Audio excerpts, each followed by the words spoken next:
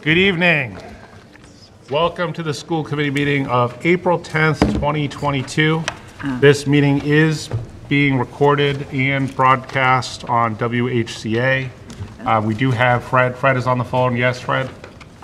Yes. Welcome. So any votes we take will be roll call votes. But as we start with every meeting, if we could please rise for the Pledge of Allegiance. I pledge allegiance to the flag of the United States of America, and to the republic for which it stands, One nation, under God, liberty, justice, and justice for all. Fred, we had you on delay. Yep. Must be far away, Fred. Another time zone. Oh, I had to stand up so I could pledge allegiance. Yeah, Oh, there we should have given you a second. Sorry. Well, welcome everyone. We do have a very full agenda tonight, so we're going to do the best we can to keep it moving. The first item we do have is approval of meeting minutes. We have 4 sets of minutes. The first one would be for the, I would be looking for a motion for the minutes of February 16th, 2022. So moved. Second. Any discussion? Okay, roll call vote. Steve? Yes. Michelle? Yes. Don? Yes. David? Yes. Chris? Yes. Sorry. Fred? Yes. Hillary? Yes. Chris? Yes. Beth? Yes. Great, unanimous. Be looking for a motion to approve the meeting minutes of March 8th, 2022. So moved? Second. Any discussion? Okay, we'll try and follow the same order. Steve? Yes. Michelle? Yes. Don? Yes. David? Yes. Chris Howard, yes. Hillary? Yes. Chris Scriven? Yes. And Beth? Yes. Great. And Fred? And Fred? Yes. Sorry, Fred. Thank you. The Chris Howard threw me off. I used to say my own name, let alone my last name. All right. I'd be looking for a motion to approve the school committee minutes of March 9th, 2022. So moved? Second. Any discussion? Okay, roll call vote. Steve? Yes. Michelle? Yes. Don? Yes. David? Yes. Me, yes. Fred? Yes. Hillary? Yes. Chris? Yes. And Beth? Yes. Thank you. And last but not least, I'd be looking for a motion to approve the meeting minutes of March 15th, 2022. So moved? Second. Any discussion? Okay, we'll go the same order. Steve? Yes. Michelle? Yes. Don? Can I just, oh, yes, yes. David? Yes. I'll vote yes. Hillary? Yes. Chris? Yes. Beth? Yes. Fred? Yes. All right. Whew. Love roll call votes. All right, public comment. So we'll open it up for public comment. If anyone is here for public comment, please come to the mic now. Going once, twice, sold. All right. Well, we will have some public comment from our student advisory committee. I think we are missing a few folks that are participating in some extracurriculars, but we have Emma McKeon, McKeon. So sophomore. awesome. Hi. So one of the things we wanted to ask about, I've talked to a lot of my peers, and we want to know some stuff about the schedule, if there's anything that it's come out, if it's been finalized, or do you know just anything really about it? Because we're all kind of out of the whim, and I know a lot of people like it, but a lot of people don't. So do you mind me deferring to your principal, illustrious principal in the back of the room? Dr. Jones, did you hear that question? Did you hear that question? Yes, I did. Chris. Chris, come on up. Yeah, you can't hide back there. I was thinking about bending down behind a chair, but that's down and up. We have not finalized the schedule yet. We do know that there will be 7 periods for the students to make sure that they get offered as many options as they have course-wise for electives and things. Right now, we're looking at a cascade rotation, which is a 7-day cycle. It's 7 periods. You drop 1 each day is what we're looking at. So you'll have 6 periods a day. Day 1 will be A, B, C, D, E, F. Day 2 will start with G, A, B, C, D, E, and then it'll just rotate through. So we don't have stagnant periods, so students don't see teachers at the same time. This has posed a couple issues. I don't like to say problems. They're issues that we're trying to work through and get creative around. One of them is restarting our internship program that we lost during COVID for the past 1.5 to 2 years. We're trying to figure out how that works into the cascading schedule. We've got some ideas. We just have to be able to work through those ideas. A survey went out today to all the juniors to see who would be interested in an internship, what field they'd be interested in that internship, so maybe we can get our hands in and help them get some placements based on how many there are. The piece about senior privileges that there are students that are concerned about that I've heard from. I heard from a group of 4 students that wrote me a letter about senior privileges and the concern. As it is now, senior privileges, a student can leave campus or come in late based on if they have a seminar that first block or that last block. By rotating the schedule the way we are and keeping those blocks from being static, seniors are no longer locked into that static block where they can leave.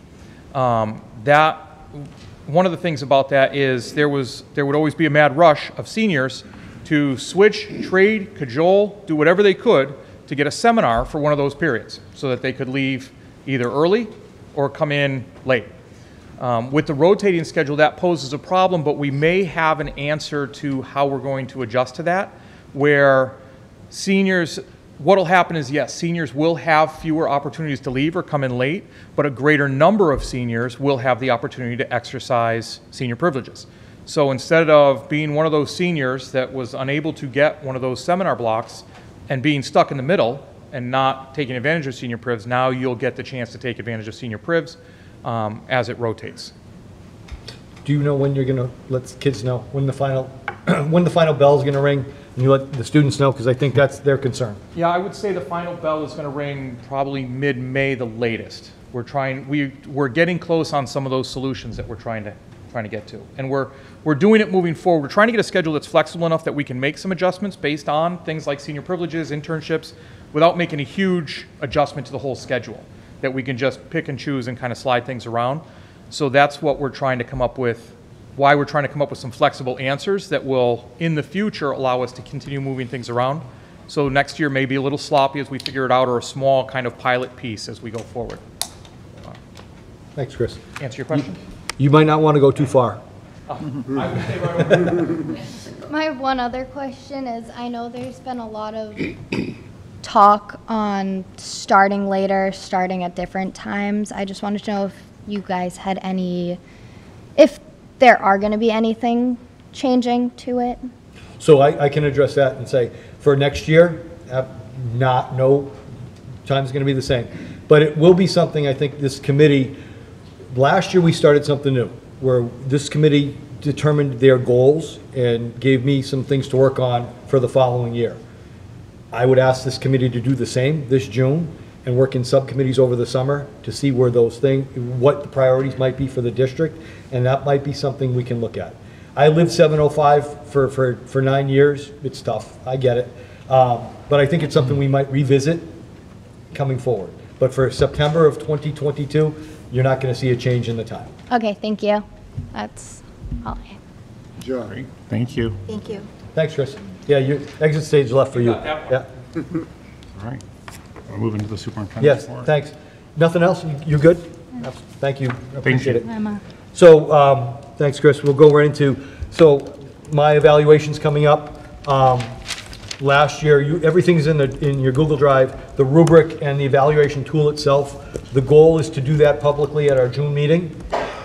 Over the next month, I'm going to be dropping things, evidence into the drive that you can use to support however you want to evaluate me.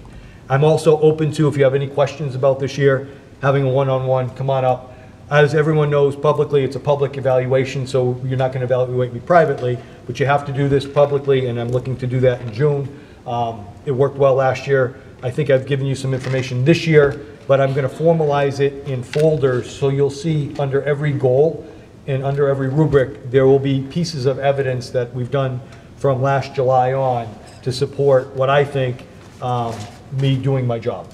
So if you have questions over the next month, please let me know. We can meet, or give the finalized evaluation. Chris can set a timeline in May when he wants them in, so he can review, and then we can do it at the June meeting. So can we just talk through that timeline a little bit now? Yep. Because I want to make sure we're all on the same page. So when you say the June meeting, you're looking to complete that June 8th.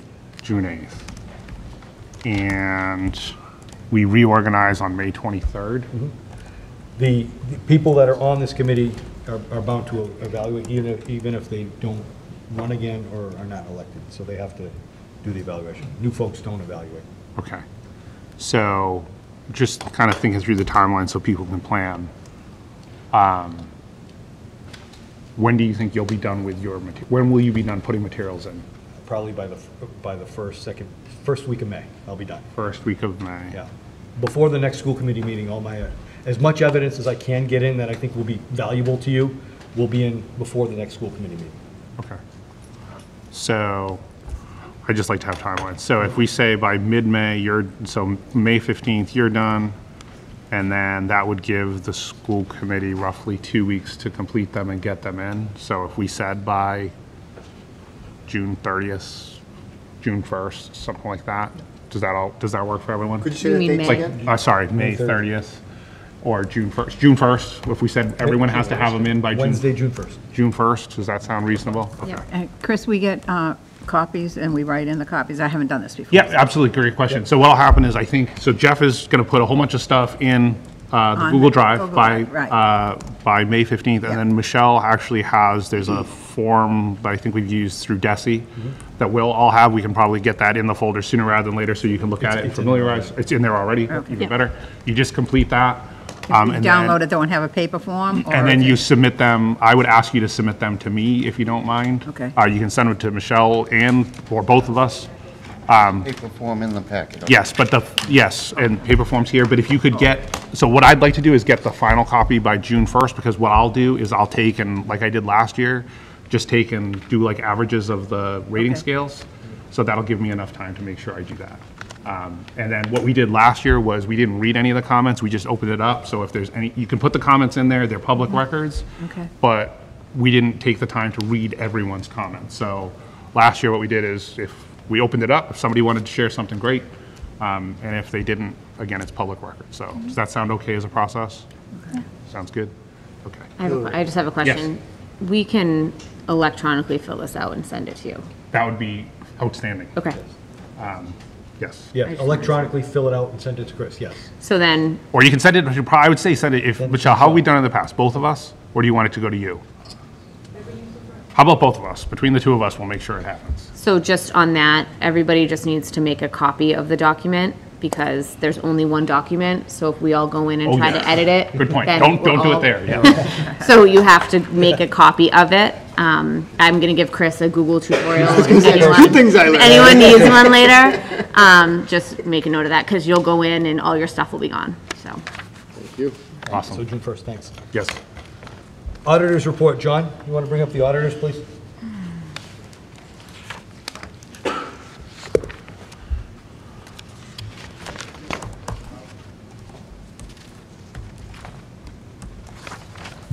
Thank you. So my name's Jennifer Cook, and I am the signing director on the audit engagement. I did pass around the presentation, so I'm just going to go through each of these pages. So first off, I just wanted to talk about the terms of the engagement and what we were engaged to do, which is express an opinion on the financial statements, that they're presented in accordance with GAAP, and provide reasonable assurance that they're free from misstatements. Express an opinion, interrelation opinion on the schedule of expenditures of federal awards. Express an opinion on the compliance related to major programs. Provide a report on internal control over financial reporting and compliance with laws and regulations. Provide a report on internal control over compliance related to the major programs. And also provide a management letter based on any findings that may come up during the audit process. So just on page 5, executive summary, just to, you've received a full copy of the financial statements, which were issued on April 1st. We issued an unmodified opinion. And I did want to draw attention to, you will notice a restatement in the financials, and that's related to the implementation of GASB 84. And that's bringing your previously reported agency funds to, they all went to non-major governmental funds. The majority of those relate to the student activity funds. Next, on page 6 is just a highlight of the statement of net position. A few things that I want to bring up is the unrestricted deficit at the end of fiscal year 2021 was $118 million. As I've highlighted below, the cause of this deficit relates to the OPEB liability and pension liability. OPEB specifically, that liability itself increased $30 million this year as a result of two factors: changes in assumptions related to calculation of claims, but also the discount rate. Because of the funding level currently in the OPEB trust, it requires that it's reported at a blended rate, and because of the funding level, it drives the rate down currently, which is driving your liability up. As you can see in the footnote of the financials, changing that discount rate, whether through funding or improved investment performance, you can see how quickly the liability can change from one way to another, and how significant these assumptions are on the projection of that liability. The net pension liability did decrease by $2 million this year, and that was a result of investment performance in the retirement system. The next page, on page 7, is governmental funds. That's where your general fund reported. There are currently 3 other major funds, which is the Circuit Breaker Fund, the Hanson Middle School HVAC Fund, which currently is showing a deficit, and that's a result of bans. So until those bans get paid off or converted to long-term debt, it will show a deficit. The other new fund is the COVID-19 fund, and that deficit is a result of the CRF funding. So I believe as of to date, you can correct me if I'm wrong, all the funds that have been requested through Whitman and Hanson have been received. But as of June 30th, 2021, there is a deficit showing. Next is required communications. You would have received a formal letter on this as well, but I just want to highlight a few items. Significant accounting policies, management is responsible for these, and these are outlined in Note 2. We noted no significant or unusual transactions identified. The significant accounting estimates, as discussed, are pension and OPEB, as well as the estimated useful life of fixed assets. Next is significant disclosures. We've determined that disclosures are neutral, consistent, and clear. There was no difficulties encountered during the audit process. We did not have any past or corrected audit adjustments. Management did provide a management representation letter. We had no other consultations with other accountants, and no other significant issues that were encountered during the audit process. So as discussed earlier, another report is GAO, or it's sometimes referred to as the Yellow Book report, and that is our report on internal controls over financial reporting and compliance with laws and regulations. So we did not have any findings that rose to a material weakness or significant deficiency that would be required to be reported, and we did not have any non-compliance with laws and regulations. The next page relates to the OMB report. So this is your federal report. Currently, at the end of fiscal year 2021, there was $2.8 million in federal spending, which is a large increase from the prior year, specifically related to CRF funding that did come in, as well as the ESSER funding through the Student Stabilization Educational Fund, So the 2 major programs that we tested this year was the Special Education Cluster and the Education Stabilization Fund. We did not have any findings related to the Education Stabilization Fund. We did have one finding related to Special Education Cluster, which resulted in a qualified opinion and material weakness. I just want to clarify that the costs were allowable. However, they were outside of the period of the grant, but the costs were allowable. Management has appropriately responded and changed controls surrounding to ensure that does not happen going forward. Lastly, other matters we've discussed with management as well, the upcoming standard for GASB 87 for leases and what's going to be required in the evaluation of those leases. So management is in the process of evaluating those, and that'll be implemented for fiscal year 2022. So I know I went through a lot of information fast, so I'll open it up for questions. Any questions from anyone? Fred, you're good? All right. Well, thank you so much. Thank you. Yeah, I'm fine. Thank you. Thanks. I could barely hear, but Yeah, no, I know. sort of you saying, so I'm Thank- okay. Thank you. Thank you. John, Treasurer and OPEB, please.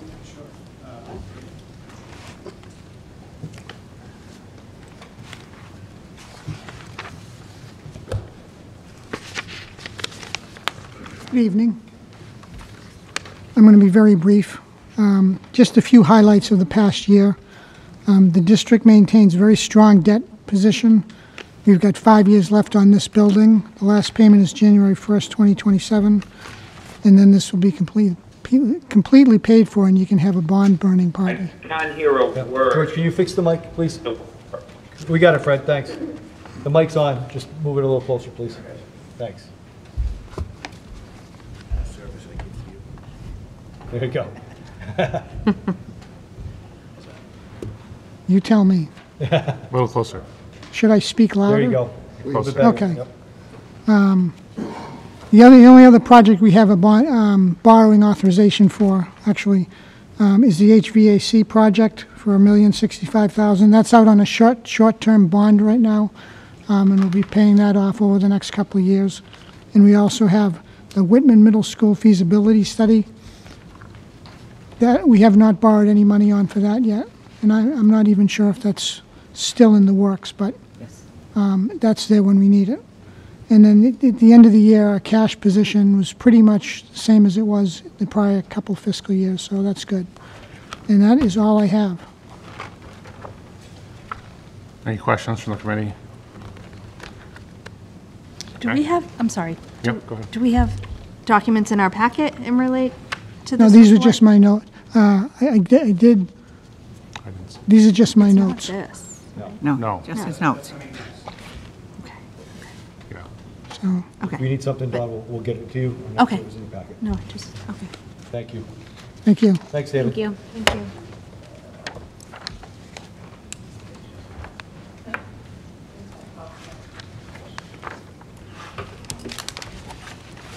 Good evening. I'm Kate Canny. I'm with Public Agency Retirement Services. We are a partner with the Plymouth County OPEB Trust Program, so we manage your OPEB account. And the document that you held up just a moment ago is our presentation that I think was included electronically in your packet, but I'm old school and I like to be able to have notes in front of me. Some of these faces are not familiar from when we started this program, so I'm going to give you a little bit of a background on our program just to catch everybody up. In 2015, the Plymouth County Commissioners approached my company, PARS, to ask them to partner with them to establish an OPEB trust program. And this would be to help communities, regional school districts, and special school districts in the counties of Plymouth, Bristol, Barnstable, and Norfolk address their OPEB liabilities. As your auditor spoke briefly, she gave you some information about your OPEB liability. So this program brought together a couple of groups. Plymouth County acts as the sponsor. PARS, we act as the trust administrator, plan administrator, and consultant. So we do the day-to-day work. We assist John and David with the management of your OPEB trust. And U.S. Bank serves as your trustee, a co-trustee, and a co-custodian. Very important roles. They are a co-fiduciary with David. Their goals are not only to invest the funds, but to make sure that these funds are being held and managed in the best interests of your beneficiaries. Your beneficiaries are your retirees. They're also your current employees and your future employees. So that's an important role that they serve. We also have the Plymouth County OPEB Trust Investment Committee. That is a group that is duly elected from the membership of the OPEB Trust Program. The Plymouth County Treasurer, Thomas O'Brien, serves as the chair of the committee, and then there are 4 additional members who serve on the committee. Aaron Orcutt from Cape Cod Tech serves on the committee, John Foster from the town of Wareham, James Downey from Quincy College, and Arthur Battistini, who's a selectman from Middleborough. Every agency is open to putting up a member of their agency for election onto the committee if they so choose. We have, on the next page, it shows you the names of the investment committee meeting. I'd like to actually point out a correction. After this booklet was printed, we moved the next investment committee and general membership meeting to May 10th. I'm going to be sending John information about that, why you might be interested in attending that. That will be at 9 o'clock in the morning at Treasurer O'Brien's office. This will be an opportunity to meet with the portfolio manager, Dennis Mullins. He's going to come in, he's going to talk about the portfolio, how it's designed, how it's performing, and also these are very interesting times as far as investment goes. The market's been very volatile. We're coming off of COVID into some very dramatic world events and inflation, so he will be taking that into account and kind of addressing those questions and aspects, and I'd encourage anybody interested to join us that day. Pequot has grown from 2015 to 31 members. You'll notice on page 4, some of your colleague districts have joined as well. There are 11 school districts participating in the Pequot program. On page 5, this is a summary of Whitman Hanson's participation in the program. On October 14th, 2015, the school board voted to adopt the program and enter into the investing with Pequot. You selected the original trust, which is a growth portfolio. That's a 75-25% equity fixed income portfolio. It was the original portfolio and the only one available at the time. Currently, all of our 31 members are still in the original portfolio. The plan administrator is your treasurer, Mr. Leary, and our plan contact we have as Mr. Stanbrook. An initial contribution was made in September of 2016 of $100,000. Additional contributions have been made totaling $75,000, so all-in contributions have been $175,000. You have not requested any disbursements. Disbursements are reimbursement for retiree health care. We manage that for you. At any time that you want to reimburse yourself for any health care related costs for retirees, you may access funds in your account, but you haven't asked to do that. Expenses, that is the cost for you to participate in this program. So since your first contribution in September 2016, all in, the school district has paid $2,772 to participate. That's not a month, not a year, that's the entire amount of funds you've paid. Your return of investment has been $105,513. So as of February 28th, 2022, I apologize for not having the March 31st numbers, but those will not actually be available until the 18th of this month. So as of February 28th, 2022, your account balance was $277,742. Page 6 actually shows you your contribution and, if you were taking them, your disbursement history. So you'll see on 2 charts, it'll show you contributions that you've made. You made contributions in fiscal years 17, 18, and 19. You did not request any disbursements. So it just shows you a side-by-side the impact of investing and contributions on your account. I find these charts become a little more dynamic and interesting as your tenure in the program continues. Investment performance as of February 28, 22, your one-year return was 5.04%. Your 3-year return has been 11.23%, so that's annualized returns, so for the 3 years. And then for your 5-year return, that's 10.48%. And then an important thing is we have run a pooled program. So we invest all the assets of all 31 members together. This allows us to drive down our fees and keep them low. When you joined our program, our investment assets under management fee was 51 basis points, and a basis point is 1% of 1%. Because we've been able to grow the fund through memberships increasing, contributions, and investment earnings, the fund actually on February 28th was $41 million. We've been able to lower those fees down to 38 basis points. In the back of the report is an overview of the portfolio. I'm not the portfolio manager, so I really don't typically speak to that, but I am happy to answer any questions that you may have. Questions from me? Steve? Would you give me that percentage split again that you said earlier? Of your portfolio? Yes. You have your equity position is 75% and your fixed income position is 25%. Okay. Thank you. Now, we do have 3 other portfolios that have been developed since. One is an aggressive growth. That's an 80% equity position. We have a balanced portfolio, which is a 60% equity position, and a conservative, which is a 40% equity position. You are available to change your portfolio at any time. There is not a cost associated with it.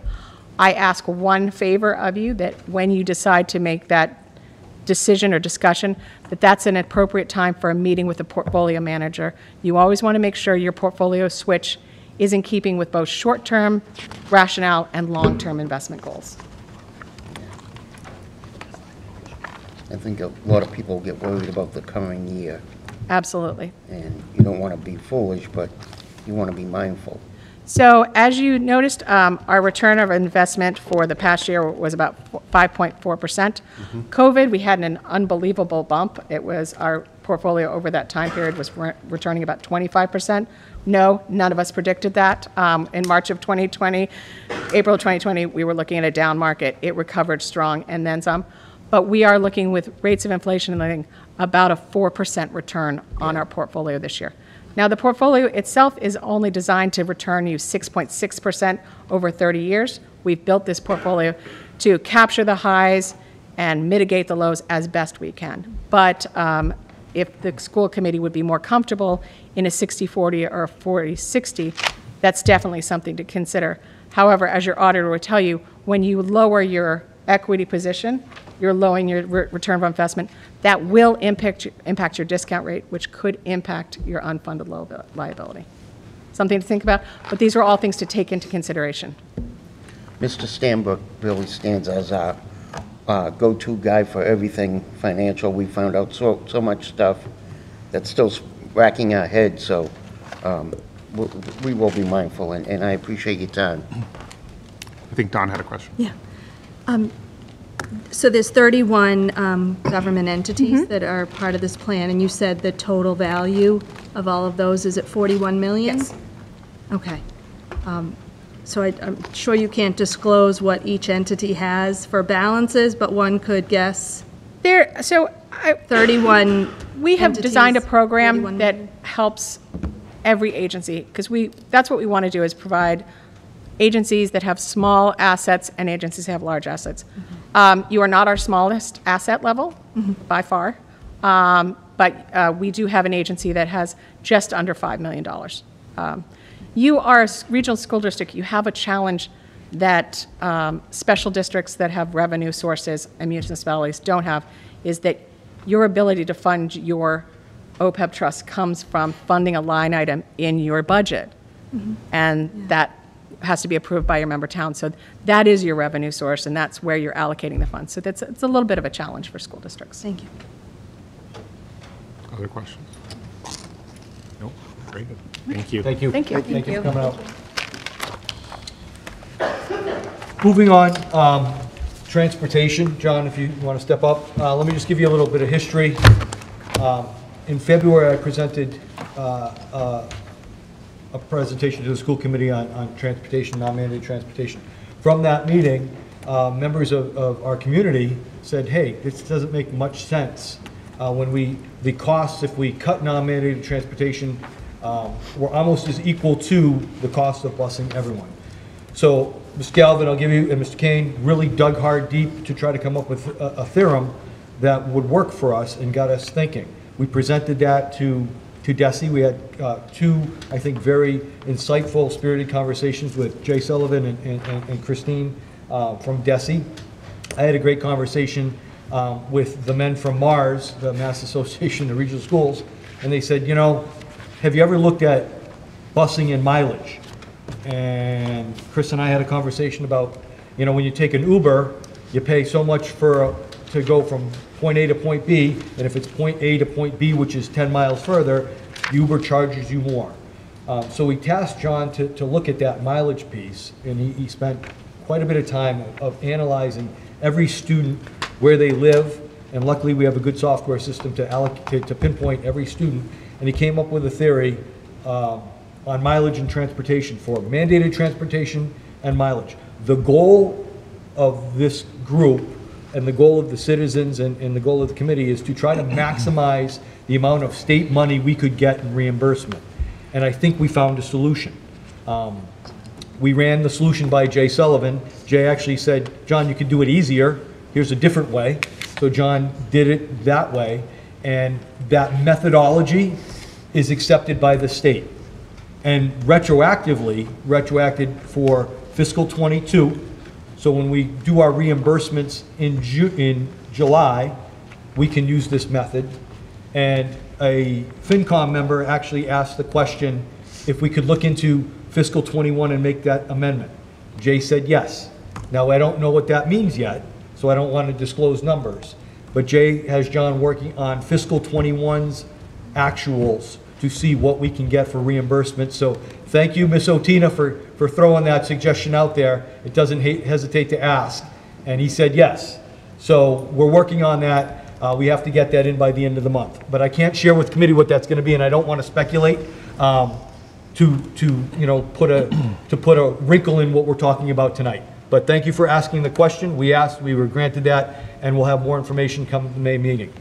So John crunched some numbers, and I think this is positive for the district and for both communities in that we can actually get more mandated reimbursables, and we also cut the cost of non-mandated busing tremendously.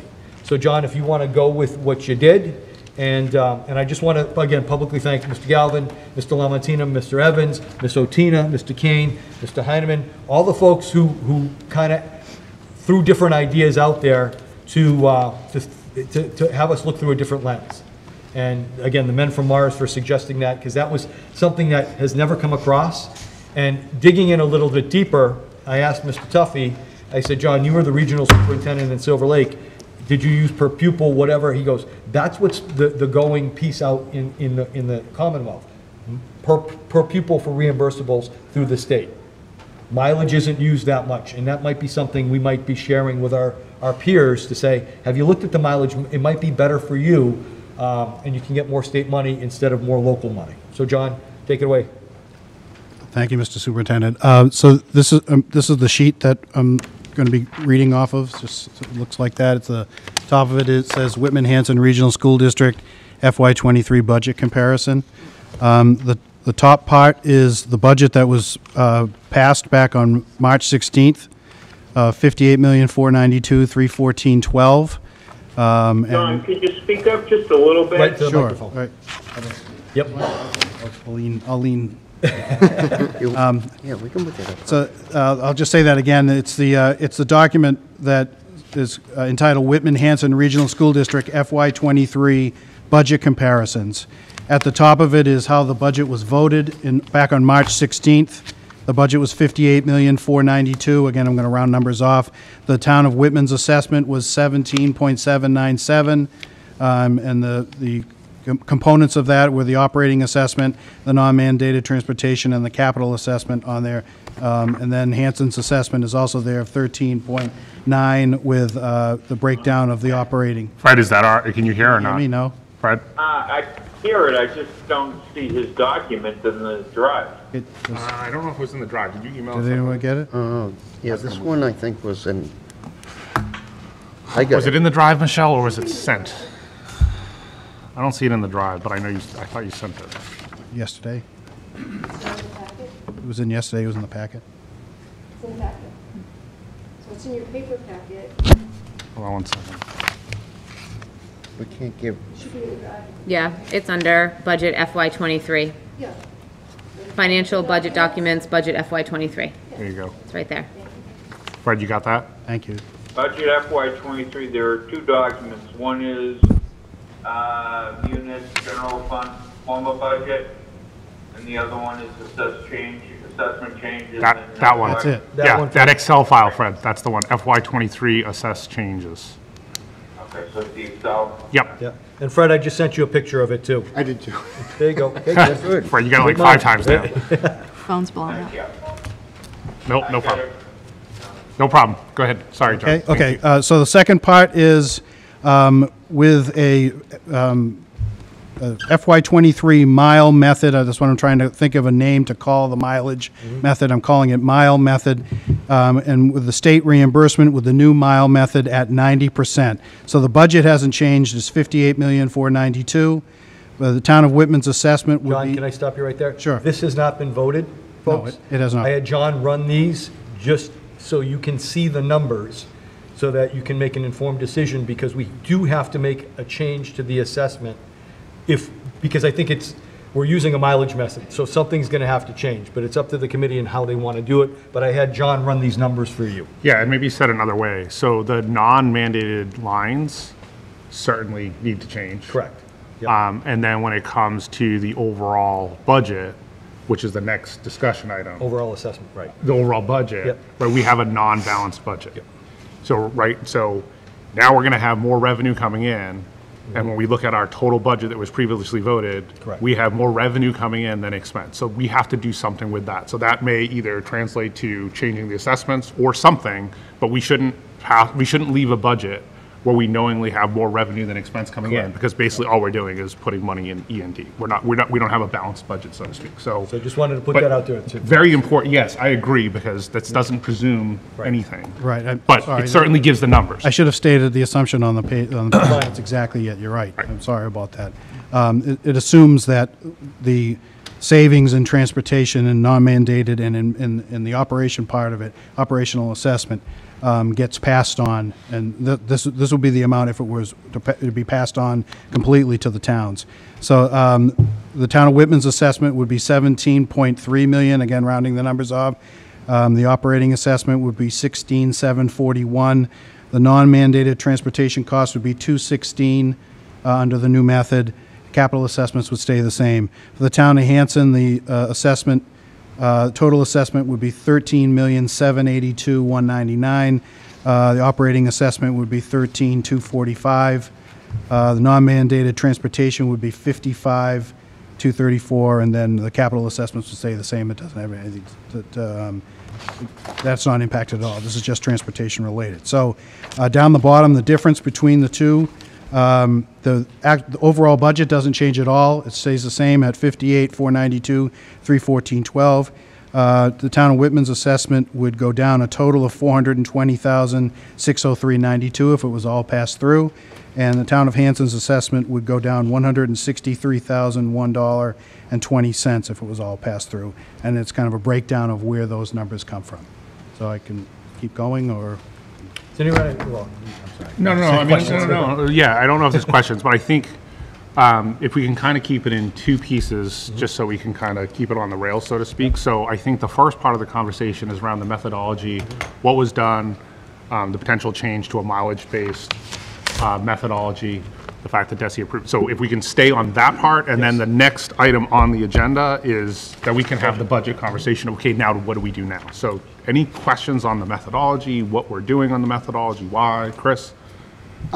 So just to be clear, we haven't changed the criteria for non-mandated or anything like that, right? It's everything's the same. Those services have not changed. not at all. Thank you. The only difference is the cost that was being calculated for a mandated and a non-mandated student, which was the same, is now very different. So like Jeff said, the person that lives very far away, there is now a very different cost than the person that lives close by. And we can build a state for that. Yep. Thank you. I had someone over here first. Steve, and then Dory. So, last week when we met as the budget subcommittee, and I know we didn't approve our minutes with that yet, David's been doing yeoman's work. Oh, we with our did. minutes. We did that one? We did approve them, yeah, they're good. You see, we went through those so fast. Okay, let's talk. I know we were shown, first of all, two different numbers on the non-mandated, and what kind of threw me back was I didn't understand the first one. This gives me clarity in looking at it and saying, hey, that's a significant savings. But can John speak to how he got that, like, you know, he told us the mileage or whatever. Can we speak to that a little bit to explain that so folks know that it wasn't, it was done a certain way? Do you know the what? Yeah, you can, yeah, go ahead. So, so hold on. So, no, never mind. I don't mean to try go on. So I think, so John, I think maybe Steve's just looking to share a little bit more about the process in terms of the actual methodology itself, just a little bit. So, you know, to David's point, this was something that we did publicly through the budget subcommittee. We met a number of times throughout the course of March with folks participating with DESI. So that was certainly a step that was taken. But Steve, I mean, are you looking to share a little bit more about what that mileage basis? Yeah, I mean, you know, what did he come up with that made the difference? Yeah. So to speak. just to, I took every single student and found out their distance from the school that they go to, and then used that number to come up with a mileage total, and then took that mileage and split it out between mandated and non-mandated. I'm trying to, it was a lot of math in between, but that's what it was. So every single student's distance to the school was, that's what I figured out. I want to make sure that everyone knows that, and it was steps, obviously, and we ran it by DESI, and they were That's okay right. with that. My question was kind of along the same lines. Not so much the process, but how do we, like, did Desi give you, this is the financial number per mile? Like, right, like when you, I'm thinking of people who travel for work and have to fill out mileage, right? So how do we get to that number? And I'm sorry if what you just said answers that. That's a good question. That's a good question. I sent him, there's a sheet that I don't know if you got it or not, you may not have gotten it, but I sent Desi the sheet of how I calculated it, the number of students and the number of miles. And that's when, like Mr. Simanek said, they came back with a much easier way to do it than with what I sent them. And I adopted the method that they told me to do. So it's taking the total miles from school and then dividing it into mandated and non-mandated. So every student has a mileage. So, for example, I live 1 mile from school. You live 2 miles from school. The chair lives 3 miles from school. That's 6 miles. 1 + 2 + 3. Yep. And then you total all that up, and you get a mileage. And then we break that mileage up between non-mandated and mandated. So our rules for non-mandated and mandated haven't changed. Okay. We just get the breakout of mileage between those two. And then use those numbers to calculate the cost per student mile. I've been fighting with trying to come up with what to call it specifically, but that's what it would be. Right, okay. Because I guess for me, it's, you know, if you're looking at a reduction of $400,000, give or take, right? I think that's important that we know, and you were getting to this point, that there was a process. It's not just thrown out there. Thank you. So it's the budget hasn't changed on the district's end. It's just there's more mandated busing under the mileage method that we can apply for and get reimbursement. So we're going to be getting more revenue from the state. Gotcha. Awesome, thank you. David? Yeah, I just kind of want to add a little bit to what Steve and John were saying. So basically, John Galvin and Sean Kane approached the budget subcommittee early in March with an idea on how to reassess how our busing methodology works, with the hope that it would become more eligible for state reimbursement over time, which would save the district and both towns money in the long run. We've been working through it. We met approximately probably 6 or 7 times in March. We had several different meetings. We met with Desi 2 or 3 times. Jeff had an interview or a meeting with Mars. And basically, long story short, is the methodology that Galvin and Sean Kane provided was not necessarily going to be eligible to be approved by Desi. However, after further conversation with Desi, we realized that we could do a mileage-based method of assessment. Therefore, that would be approved by Desi, and it wouldn't take away any services in terms of non-mandated or mandated busing, or eligible or non-eligible, depending on the terminology. So what we ended up doing is we had further meetings to talk about the assessment. We decided on a mileage-based assessment. And again, like John had already said, it was eligible for more state reimbursement, which would save us money in the long run. So we had further discussions on how that would be properly implemented. And then John reached out to Desi, John Stambrook reached out to Desi to make sure that would be approved. Obviously, as John just said, he sent the paperwork over to see if that would be okay. Desi provided an even more helpful answer on how to calculate the numbers. From there, we met back up as a budget subcommittee, went over the methodology. You can say the numbers and the savings. I'm pretty sure it was approximately over $300,000 in savings for the town of Whitman, and it was a little bit lower for Hanson. So that's basically where we came at. John Galvin, Sean Kane had an idea. We discussed it. We decided to work through it. We found a methodology that was eligible through Desi that would make us more eligible for state reimbursement without taking away any services, and that's kind of how we got to where we're at now, if that makes any sense. Absolutely. Well done. I think the only 2 comments I would add briefly is, one, the reimbursement rate. So actually, first, probably one of the more meaningful things with this is a permanent change. So this isn't a 1-year change, because now that we've changed the methodology, that eligible, mandated, reimbursable cost will be a permanent fixture of the budget or budget process going forward. So that's really good. The other item that we just have to pay attention to, because it is a variable, is the reimbursement rate, right? So even though we've added to the pool, which is wonderful through that collaborative process of eligible reimbursements, we all have to understand that it's still always subject to appropriation, and that amount changes. So right now we're using 90%. Hopefully we can get 100% like we should. But regardless, the number is bigger, so even if it's a smaller percentage, it's still a big deal. But one of the things we'll all have to watch, because if we look at these numbers next year or 5 years from now, and all of a sudden, like, hey, what happened to that reimbursable rate? It could be a function of, hopefully, God willing, the reimbursement rate's going up a little, or it could be the reimbursement rate's going down a little. So, Higher, more recent years. yeah, so it's just something to watch. But overall, I think that was essentially what we wanted to communicate. Any other questions?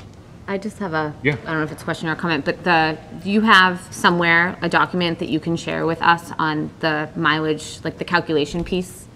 If that Yes. and if Yeah. it's something, I don't want to make him have to, I don't want to have to No, make he you has make it. another document. he has it. I'm just interested to see how it played out. Yeah, I have it right here. Great. Thank Thank I don't you. want to That's- that blizzard will- you with paper, though. We'll But make sure that it's Okay. highlighted. He sees it in his dreams. Right, That right. right? And that's the only thing that didn't change. John still works 9 days a week. Yep, yep. 24 hours a day. So do you want to talk about the legal piece a little bit? Yeah, so John, hang up there just for a minute. So in that process of talking about this, we had a discussion around how this is submitted and, because in our regional agreement, what we have found is that their regional agreement is mucky and messy in certain spots. And there's different language that is in there that for the past 30 years, we necessarily haven't followed. So the town of Whitman submitted a letter from their council. We submitted that letter to Andy Waugh. Chris and I had a couple of conversations with Andy. Chris dug some digging into town reports from the 90s. I then submitted to Andy every assessment from 2001 to 2022. And what we found in those assessments is that it's been consistent. We send the towns an operating assessment, a non-mandated busing assessment, and a capital assessment. Sometimes it has changed. We used to send Whitman a crossing guards assessment as well. Whatever. Based on what our council has said, that process is the process we should continue to use, but we really need to start looking at the regional agreement so that we can get it clear from both communities what this process will mean. In that, also that conversation with Andy, based on those assessments, we've seen an 80-20 split, or a per pupil, really, of the non-mandated piece. It wasn't broken into a 60-40 or the general operating assessment that we have followed in the regional agreement. It has really been by the pupil, and it was really almost a direct 80-20 split for the past 30 years. I can document from 2001 on. Chris saw the original in 92, where it was split up like that. Yeah, for Hanson, yep. For Hanson. So that would be my recommendation to the committee as we move forward. Follow the process that we have had. It's a little bit different than what Whitman Council has alluded to. But we went with our council too, and that's what I'm submitting. Both the attorney letters are in your packets, and I know you both reviewed those. But the comment from Andy is, follow your process. It has been past practice, and you really need to look at the regional agreement. Yeah, and so just the only part I would add to that, I think there was you all have a copy of the letter from Andy, but there was a piece in there where he did talk about the boards of selectmen having that overall authority of the town meeting warrant and articles. Yep. So I think, and Andy was very clear, the agreement, like if you read that transportation language, it's messy. There's one line that says one thing, the next line jumps to something else, and the third line, we're not even sure where that came from or whether or not it can be done. But he was very clear, this is something that we should probably clean up, but based on the way we've been doing it, that's fine. And also, ultimately, the way the towns decide to handle this is within their purview. So for us to say, here's how we've broken it out, and to provide that to the towns, the way we took that previous vote with each of those lines being voted, we had the operating assessment, the line for non-mandated busing, and the line for capital. He said that that's fine. Again, if the towns choose to do that differently within the scope of how the Board of Selectmen choose to put that within the warrant article, that is up to the towns. The bottom line is, I think we have an agreement that is not as clear as any of us would like. So that is something that Jeff and I talked. I think just to that point, we both agreed that's something we'd like to put on the school committee agenda right after the May elections. There's no sense in trying to start a regional agreement now when we have elections that are ongoing, and then have a conversation about how do we clean that up and how do we move that forward. So I think those were the two big points on the legal update. But cool. questions or comments. Yeah. Yes, Chris. So I know we've talked recently about the school committee having the authority to present their budget to the towns, right? And how it appears on the warrant. Is this conflicting with that? Yeah, so I think, yes. So I think the way that Andy described it to us was, I'm not an attorney, we can bring him back if we want to do that sometime, but I think the general concept was the spirit of the law, and not even spirit, I think it's explicitly stated, is that for a regional school district, essentially, the towns can agree to fund it or not, right? And so that's where it gets a little murky when you start breaking out some of these pieces. Because of our regional agreement and because of the way we handled this, Yep. it gets really messy really fast. So, but just to go back to when Jay Sullivan was making those comments about. He was, yes, he was, but he didn't have our regional agreement in front of him. Okay.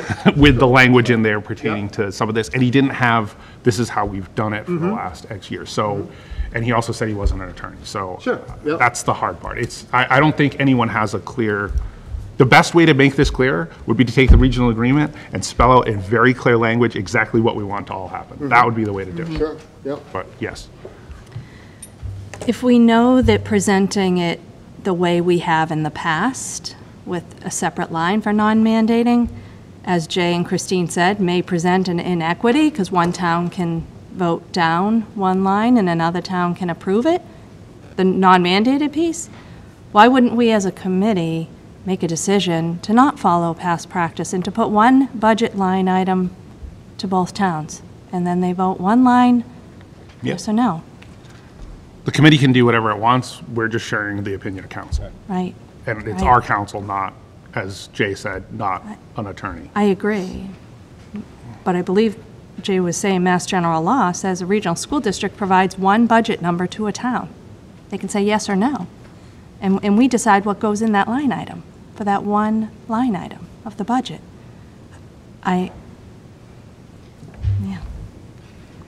Beth? I think, I understand what Don's saying. I think that, and I agree with that, but I'm wondering if just this year, because of the change, that to see the difference between years is important to the people of the towns, to see that we're making a difference and that we're working on it, but then next year to put it all in one. And it's just a matter of seeing it, the townspeople seeing, look, this is what we did, look at the money we just saved you, and as a separate line, that you have that. But then I agree with Dawn that it should be one package in there. But for this year, I'd really like to leave it as the two lines. That's just my opinion. Chris? Yeah, I just want to follow up. Was Andy privy to our discussions with Jay Sullivan? Yeah, we gave him the video. Okay. He watched the So video. he still made his opinion based on, okay. Thank you. Other questions to the committee? And otherwise, I see people lined up, so. I just have to Dawn's point, too, I don't disagree. My only worry is because we often have such a difficult time with the budget, putting these numbers in and it being rejected, and then we as the committee have to, like, buses or this, right? And I think to Beth's point, showing, I think, and we talked about this in policy subcommittee, educating the people of the community and saying, this is how we've done it, but moving forward, this isn't how we're going to do it. This year we've saved you X amount of dollars. Then we can do what, I think, putting it all in one. But I think to do it right now, I concur with Dawn, with Beth, that I don't know that it's the best idea to do for right now, just because of because of what we've done to make it different. Yeah. Mr. Chair? Yes, Fred? And sure you perhaps, Mr. Stambrook, but we are giving one budget item and one assessment to the town. The difference is how we break it out. So we're breaking it out after the operating assessment, but we're still giving one number, and we're allowing the town to see what that difference is. I mean, I would be in favor of removing the difference, so to speak, recertifying our budget, to reflect those savings. putting those savings into those particular line items. So hang on, Fred, because the next item is going to be budget. So right now, we're just talking about, I think, the legality, and then you can do what you want to do. Follow up to. But hang on, so, did you have? No, I'm fine. I'm good. Okay, I think then we're Dawn. Yeah. Yeah, through you, Chair. Yeah. Maybe to Fred, but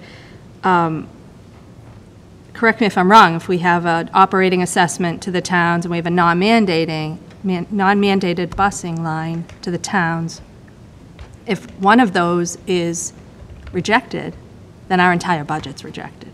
Is that correct? I want to clarify. One of those is rejected, our entire. Like, I guess we'd have to pose that up to yeah, council. I think that's an important question to find out, because that's what it seems like we are voting or is presented to us tonight. Right?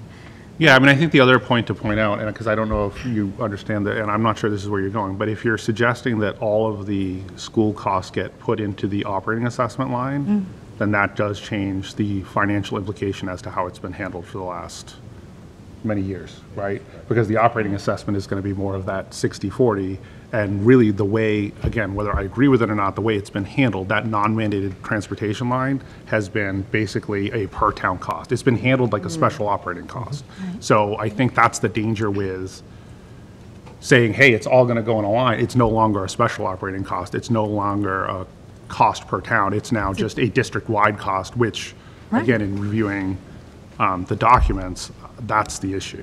Yeah, which I think we clearly support the busing. I think, to your point, Hillary, we're not at all saying we're going to take away busing or anything at this point. It's just a matter of where do we place that in line. Yeah.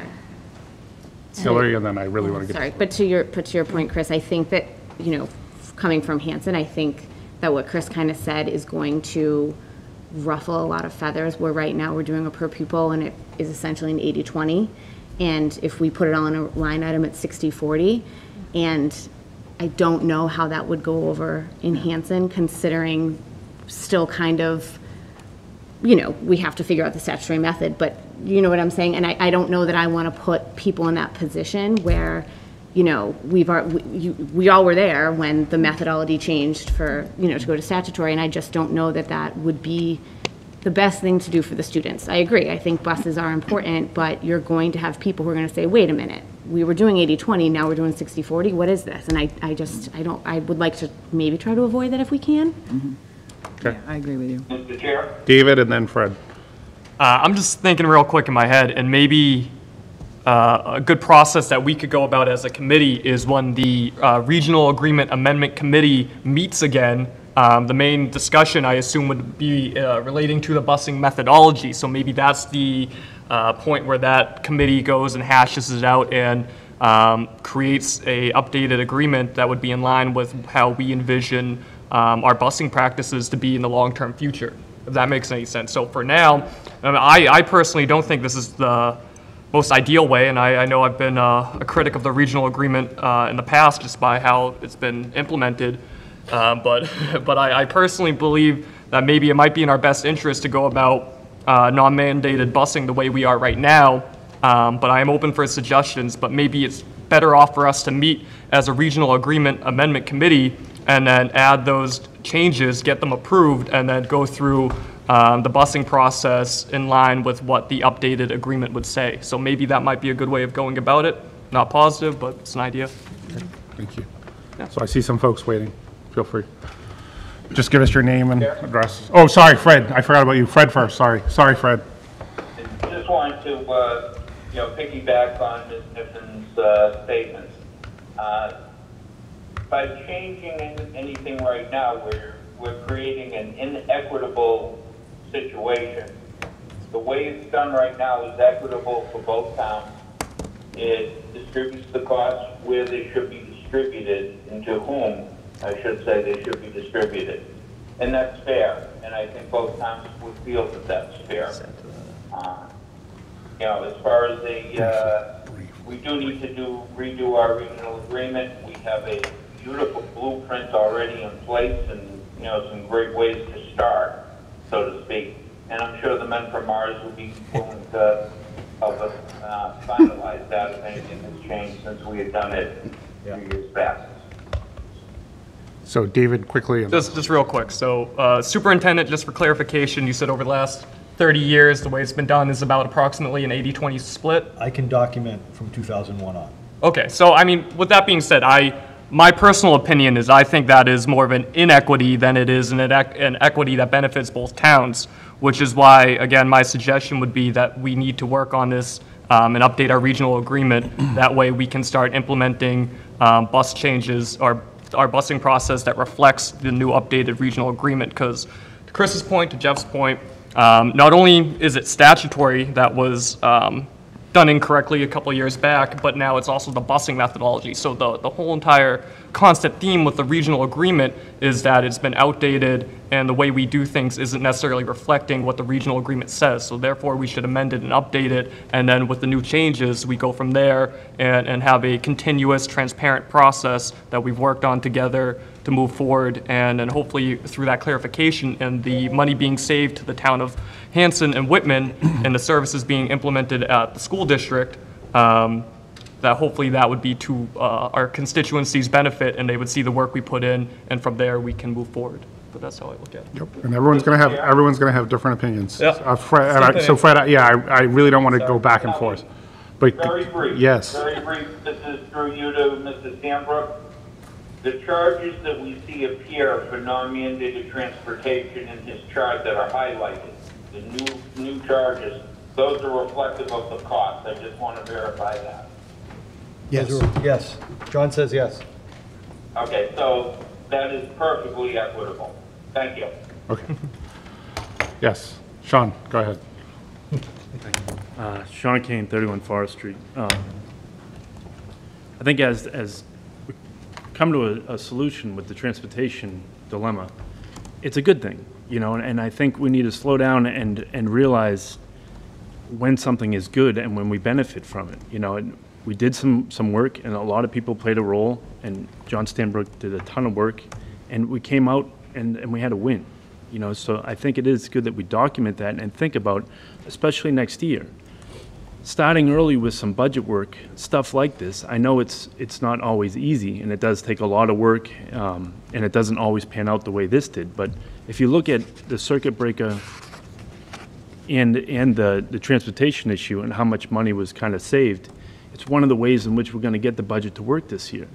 You know, we are in a unique situation where enrollment's declining, and we're in a tough situation with the hold harmless, and it's very difficult to add services, although we need to add services. So given that frame, finding ways to become more efficient is extremely important.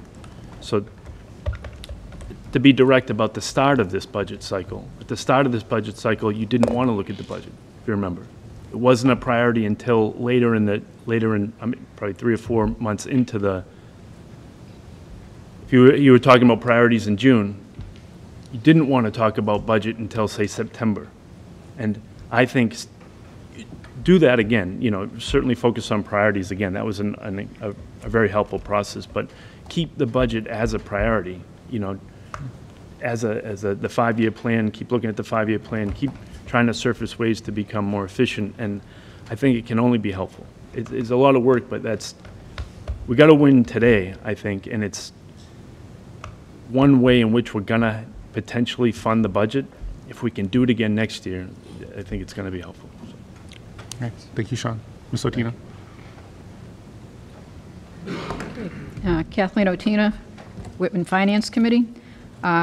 First, I want to thank everyone who was involved with this. I'd also like to thank the superintendent for hanging in there, because you inherited a flawed regional agreement. By the time you retire, Jeff, I think it will be perfect. Hope so. The bad news, Jeff, is that it's going to take 10 years for that to happen, so you're stuck. But I do want to quote from the regional agreement, Section 5, Transportation. It says, this is right from the agreement, "School transportation shall be provided by the regional school district, and the cost thereof shall be apportioned to the member towns as an operating cost." Sentence number 2, "The regional school committee shall determine on an annual basis whether or not non-mandated busing will be paid for by the regional school district." And that's a key point. You can decide whether you want to pay it, or you can decide that you don't want to pay it. If you decide you want to pay it, you pay it out of your operating expenses, your operating budget. If you decide not to, sentence number 3, if the regional committee decides not to provide non-mandated busing, an article will be presented to the selectman's office of each town for the approval by the voters. The problem I see with that, having an explicit non-mandated busing line item, is that the voters of the town can vote it down. And then how do you get those children who are not eligible for busing bused to the town? And I sat in on I looked at the Zoom meetings where Christine Lynch said, you've got a problem here if one town says yes and the other town says no. You have an inequity because you can't bust kids from one town and not bust the kids from the other. So I think the danger in splitting out the non-mandated busing costs lies in the fact that there will be possibly a town, maybe both towns, say no, put it into your budget. Yes, it folds it back into the 60-40 method, which benefits one town over the other. I've run the numbers, so I know what they are, and I'm not going to share anything that you don't already have. But you have it in your regional agreement already that you could vote to pay for non-mandated busing, period, and not go into, sentence number 3, send an article to the town.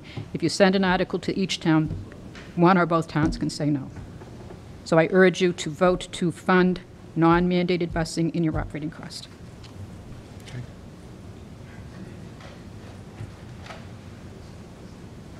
Randy Lamartina, Selectman, Town of Whitman, liaison to the school district. First off, I think everyone that's been involved in this process was involved in the process for one reason. A large benefit to being a regional district is state reimbursement for transportation. We have accomplished that through a lot of butting heads, through numerous meetings. Like Sean said, it's a win.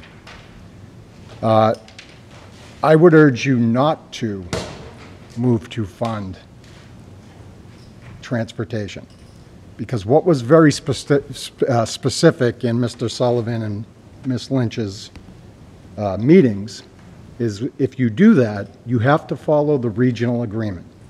And the regional agreement will then split this operating cost 60-40. It's unequitable. I think we have a way right now, whether it be by article or the standard way, like Mr. Waugh says, the towns can move forward how it's their decision at that point. We have an opinion, we have a solution. We are going to stand up and speak on the 487 line, and say later you will see an article that Mr. Heineman has drafted for the 216. It's the cleanest way to do it. It is the most equitable way to do it. Whether or not you open it back up, that's your decision. But as far as busing goes, I think and I agree with Mr. Forth, this does need to get ironed out. I think there is a way it can get ironed out in a new regional agreement where mileage can be factored in, and this equity can be carried forward in a cleaner manner. To wrap this all in, it was very clear by Ms. Lynch and Jay Sullivan, you must follow the regional agreement, and that really does stick it to the town of Hanson. Thank you. Anyone else? Well, Jim. Good evening, Jim Hickey, Perry Ave, Hanson. I'll cut right to the chase. I know there is an elephant in the room that people may or may not want to talk about it in public. I agree with Randy. There's been some problems in the regional agreement for a while. And quite honestly, this has turned out to be a bad marriage for Hanson right now. And I can tell you that people in Hanson think that the school committee has somehow lost their way and forgot why they were voted into the seats that you all hold now.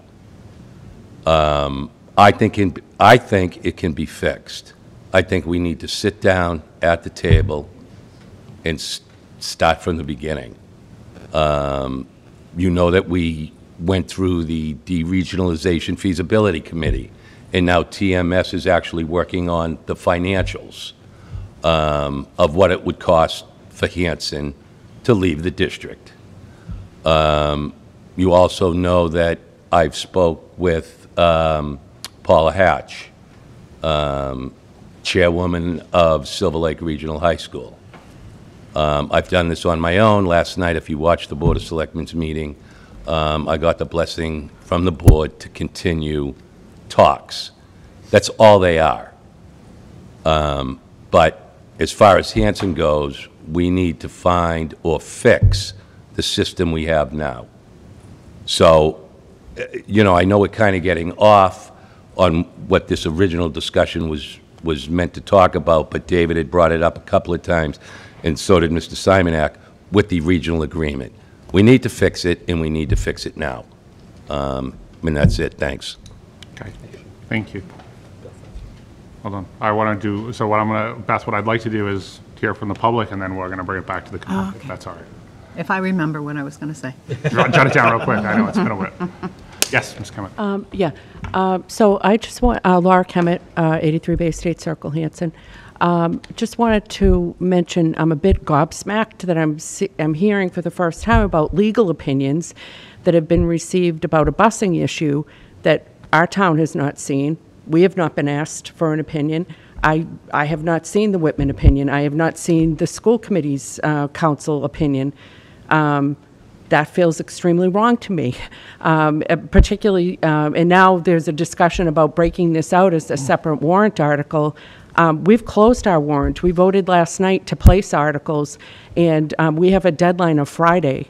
So unless we have some kind of an emergency meeting, which we can certainly do, but unless we have some kind of a last-minute emergency meeting, we've got no way of effectuating this. So it feels very much as though the line of communication is broken. And it's not just broken. You know, I echo some of what Mr. Hickey, who just spoke before me, said, which is, you know, I appreciate that there are things that one can do, but timing is everything. And we are still spinning from the results of the change in the assessment method. We will get over it one way or another, and we're moving in that direction. But to continue to have what feels like a very unilateral conversation about the budget is not going to help heal the wounds that we've still got from the change in the methodology. So I'm really hoping that you guys take this into consideration moving forward. I do very strongly agree with everybody that spoke about the need to sit down and look at the regional agreement. When you've got a regional agreement that any 4 or 5 attorneys could look at and not in any way, shape, or form agree with what the objective of the agreement is, we've got a problem. And we've got a problem because we know that it doesn't accurately reflect the way things are being run or should be run. And we can do better. And we really, honestly, if we're going to have a relationship going forward, you know, and I'm hopeful that we will, I really, like, to the core of my being, am hopeful that this relationship will continue, then I think we need to sit down and really have the tough conversations and come up with an agreement that we all feel accurately represents what each town should be bringing to the table, and then we just move forward. So thanks for listening. Thank you. Thank you.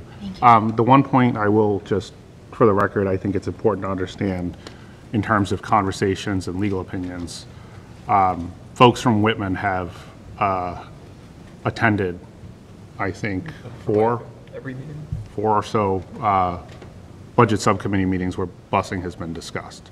So those are the conversations that have occurred. Those are all public meetings. Anyone is welcome to attend. That's where the communication has occurred. We, after the last school committee meeting, received a communication from Whitman's attorney, which we then decided to engage our attorney, and that letter is in the packets tonight. So that all happened within the last week. And so that's kind of what we've done and why we've done it and how we've done it. So I think the only other thing that's important to understand is in that letter from Attorney Law, he's very clear that, you know, the towns have the ability to do with what they want to. So if Whitman is so inclined through their selectmen to set up their warrant and town meeting in a certain way, it doesn't mean Hanson has to do it. right? So I think there's clear legal clarity that the boards of selectmen have that authority in terms of how they place and what they do. Just because one town does it one way doesn't mean the other town has to. And I think we're all in agreement that we need to get back to the regional agreement and get something that's clear, because frankly, I'm tired of spending a lot of time over the last several years trying to figure out what the bloody thing says. And I think we're all tired of doing that, and it's very difficult when it's not clear. And we have to guess at, well, it says this, and it meant this. The section that Ms. Otina referenced is, one of my new favorite sections. On one sentence, it talks about the school transportation shall be provided, but then in the next section, it talks about paid.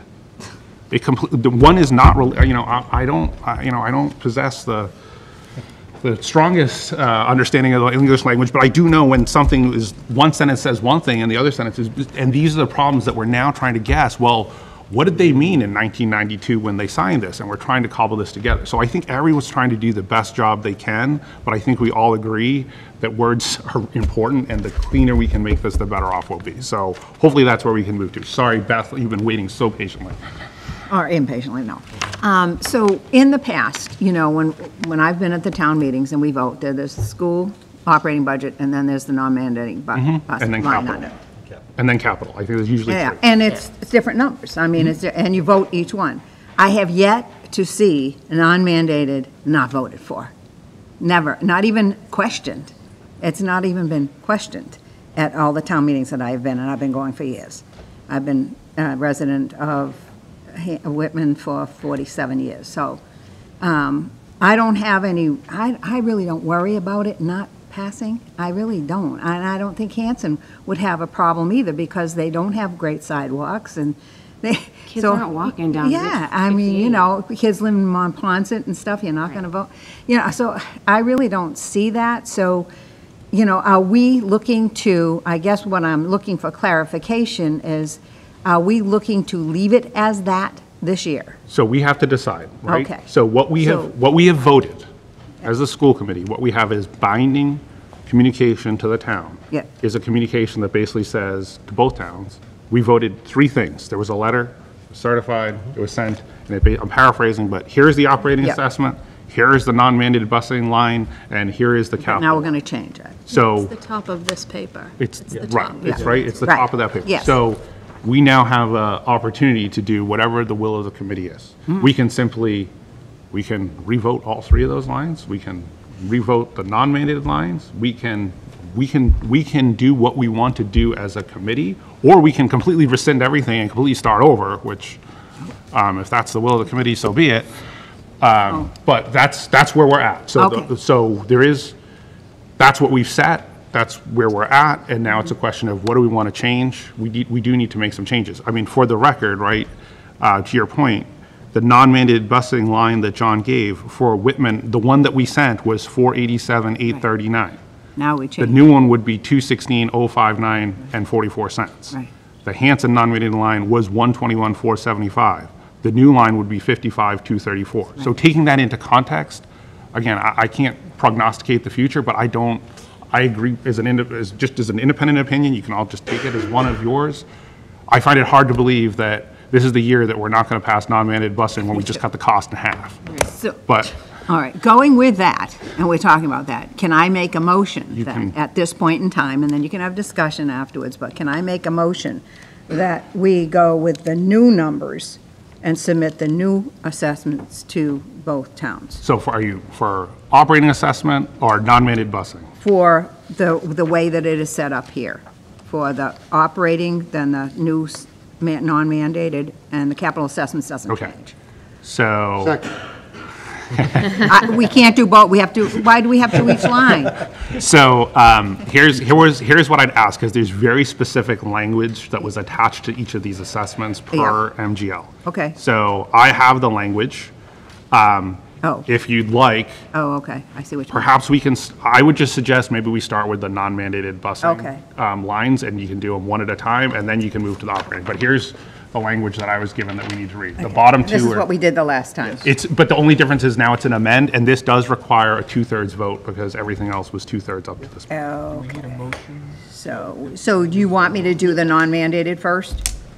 So go ahead. Do you want me to do the non-mandated? I think it would be cleaner. You can do whatever you want. I just think it would be cleaner to Okay. take the non-mandated first. Okay. So I make a motion to amend the FY '23 costs for non-mandated busing for the town of Hanson at $55,234.19. Point of order, Chair. Yeah? Just want to be clear, we don't step in anything. The motion was made and seconded. We're doing something Well, different. so I'll defer to- I'm going to say the motion was not valid because it didn't follow the Thank you. language. Okay. Unless anyone wants to feel otherwise, but I mean, I think to motion this is one of those where we can't just be like what he said or she said, but agree. we have to read very specific. Okay. Okay, so now we have a motion For the Hanson. for Hanson. Do we have a second? Second. Okay, do we have discussion? Yes, Chris. I think my comments will capture both things. You know, I've spoken at length and very adamantly about partnerships. This is being a good partner. This is what being a good partner is, working together with members of the community, finding savings, passing them along. That, I don't see the benefit to anyone to do anything else at this point. So, that's. Any other comments? Steve? I don't mind. You know, I had a big, long speech I wanted to do, and it would have probably put us all to sleep. But it's just been nerve-wracking of everything that goes on, and it keeps you from participating in being what people are expecting out of you. And I say that because we're looking at these two numbers, but we are hearing from people who are our friends, our relatives, our fellow citizens, that they're saying we're not going with the law, but we want to go with a 30-year kind of following that we've done. I mean, I'm happy to vote these because there's savings everywhere, but just like when we did the 50-50 split with the assessment, I think we need to use this kind of as a grace year. But I don't want to get to the end of the driveway and find the Whitman police with a tow truck ready to take the blue Jeep and me to somewhere else. You know, I mean, that's how it can be. And when you also include legal opinions, we're not being neighbors anymore. We've got, I know both towns have new town administrators. One of them I told, you're part of the fabric of Whitman. You're now one of the residents. You might not live here, but you're one of us. And that's what we need to keep collectively thinking. I don't want to break the law, and I want to be fair, and I want to be equitable. I want to pay what my responsibility is as a homeowner and a property owner. I mean, Mr. Scriven can say, Steve, I'm going to have you pay for part of mine. Would you? But what it gets down to is like, and I know this is a blue state. I'm not making this political. You all know where I sit. I tell you every single time. It's the way up in the balcony at the Bruins games. But anyways, it is that the more of a push that we have others paying for us, when that 60-40 thing just worked. I'm sorry, it just worked.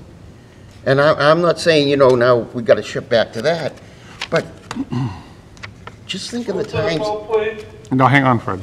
The pandemic probably has scarred us all quite a bit. Yeah, okay. But I didn't participate in Whitman's strategic plan. I didn't talk to any of the folks. You know why? Because there were too many things that we had to think about. We're not even talking education tonight. Yeah, bring it back to this, Steve. Yeah, I need you to. I got you, I am. I'm right there. You know, we haven't talked about education tonight, right? Is that true? I know you're not going to answer me. Of course. This is my frustration where we spend so much time talking about agreements and these things, Yeah. but Right. that's the matter in front of us. I want to move this. 'Cause we do have. Yeah, so I think the only thing, I guess, I just want to respond, because I think this is really important, because it's in Andy's letter explicitly, there is no law pertaining to non-mandated transportation costs and how that's assessed. So the statutory whole thing was very clear. There is language. We literally took the statutory language and we put it in the agreement. This is not, and so I'm not going to play attorney, but the letter that you have from counsel, he says this has nothing to do with breaking the law. He is explicitly clear that there is no law pertaining to this, and it is his opinion to continue doing what we've been doing. That's what our attorney said. So I know we can all play attorney, but he is the attorney, and that's what he said. So I think that's just And you got relevant. different words from Desi. Who also said they weren't attorneys. Okay. Okay. But go ahead, Don. So I want to clarify the vote also. It's not only for the change in the amount, as Beth read, but we're basically accepting the new mileage method. Yes. If you will. Thank you So for really, it's a clarifying vote to validate Yes. that the district is now is now essentially Yes. using a Yes. mileage Should we have calculation. voted that first? I don't think we need to. No, I don't think it needs a vote, but I want to mean, Desi's understand the approved it. reasoning behind the change in the numbers is based on so the John record, Stanbrook's so to speak. work Yes. and so forth. All right. Anything So new? that- yeah, Yes, thank you. just to Thank you explain for bringing that out. Absolutely. That's- reasoning of the vote. Absolutely. Thank you. Anything else new to add? Otherwise, we're going to move to this vote. Okay. Mr. Chair? Yes, Fred. Mr. Chair? Yes, Fred, go ahead. And the only thing I would add is, and I don't know if we need to amend the motion, but to also reduce the assessment by the Different motion, Fred. Different motion, different motion. Haven't Right done now, it we're just doing Hanson non-mandated bus and line, and if, depending on how that goes, then we can move on. So, okay, it sounds like everyone's good. Can I add something? Yes. Real quick. Quickly, David. You know, just for context, I think, you know, when we're talking about elephants in the room and concerns we might have in regards to the vote relating to non-mandated busing, Ms. Otina and Ms. Byers made a really good point about inequities, and if one town were to vote down the non-mandated busing, what would that mean in the long term, and what would those consequences be? So, you know, just for some context, and again, someone correct me if I'm wrong here, but if non-mandated busing was voted down, and that in return affected our budget, and we'd have to come back to the school committee to either reassess or revote, at that point, wouldn't we be able to include non-mandated busing as an operating item if it was voted down as an article? Yep. Just food for thought, but when we talk about partnership, and we talk about cost savings and what we're doing for both communities and how hard we're working, you know, I think it should people should be very conscientious of the article vote, and if we want to work as a partnership, then we should support non-mandated busing as we have for the last 30 years, so then we can move forward and then work on the regional agreement and kind of iron out this process. So I just wanted to add that. Okay. Voice vote. We're going to move to the vote then. Roll call. Yes, and it's a roll call, and we'll go backwards this time, because I need more confusion in my life. Try to be fair. Beth? Yes. Chris? Yes. Hillary? Yes. Fred? Yes. Chris, Howard, yes. David? Yes. Don? Yes. Michelle? Yes. Steve? Yes. Oh, you guys made that easier on me. Okay, Now, unanimous. So nine, it needed a 2/3, so the vote carries. Okay. Motion to amend the FY '23 cost for non-mandated busing for the town of Whitman at $216,059.44. Second. Any discussion? It's probably the same discussion we just had. Yeah. All right, we'll go back this way. Steve, if you don't mind. Yes. Yes. Yes. Oh, sorry. Steve, Michelle, sorry, I'm trying to tally. Michelle, Yes. Don, Yes. Yes. David, I'll vote yes. Michelle, Nope. I mean Hillary. Hillary. Yes. Got you. You knew I was going to mess I it up got by you, it's going fine. over it. Fred, Yes. Chris. Yes. Beth. Yes. Thank you. Okay. And in the regional agreement, we're going to put, we're never doing roll call votes. Names here. Okay, next. Challenge. Ready for the assessment part now? Yes, so Okay. it sounds like if you want to, yes, go ahead. Okay. You have whatever language you want to use there. I'll use what's here, I guess. Motion to amend the operating assessment to the town of Hanson for the FY 2023 budget in accordance with the PK to 12 Whitman Hanson Regional School District Agreement, Section 4E2 and MGL, Chapter 71, verse 16B, at, so Hanson, $13,245,052.04. Second. Yeah, that's right. Sorry, I didn't scroll down. Discussion. Yes, Chris seconded. Discussion, David. The changes to the assessment would just be reflecting the mileage-based assessment? Yes. Nothing else, right? Okay. Gotcha. Okay. Question. Yes, Don. So with this recognition of savings, how else could this be used in the district? Can it be, essentially it's additional reimbursement coming in, right? But is that strictly dedicated to a pass-through with savings to the towns? Or does it go in the general fund where a decision of the committee could be made based on our other needs or our other strategic plan, our related arts goal that we had? So I have, does it need to be used to reduce assessment? I guess that's my question. So no, I don't think it has to be used to reduce the assessment, but we just need to balance the budget, so something would have to be done. Okay. Chris? Yeah, just through you to Ms. Byers. We voted a budget a couple weeks ago that we knew what we needed, and we knew it was going to present a hardship for Hanson particularly, and to a certain extent, and Whitman as well. And again, in the spirit of partnership, particularly with the involvement of the community members facilitating this and initiating this, I just think it's the right thing to do at this point in time to pass the savings back on to the communities. Because there will be a time, maybe very soon, when we're coming to them for our needs. And I think we need to bear that in mind. That's all. Anyone else? Yep. Yeah, and I guess I would just add to that too, we have the 5-year strategic plan, the budget, right? And so I think giving the savings back to the towns, to Chris's point, is that partnership that, have a penny for every time we say that word. But I think it's important for this year. I think that with the strategic plan, our goals that we have for the committee, we know the one-to-one Chromebooks is going to present financial implications later. We haven't even gotten the robust related arts off the ground.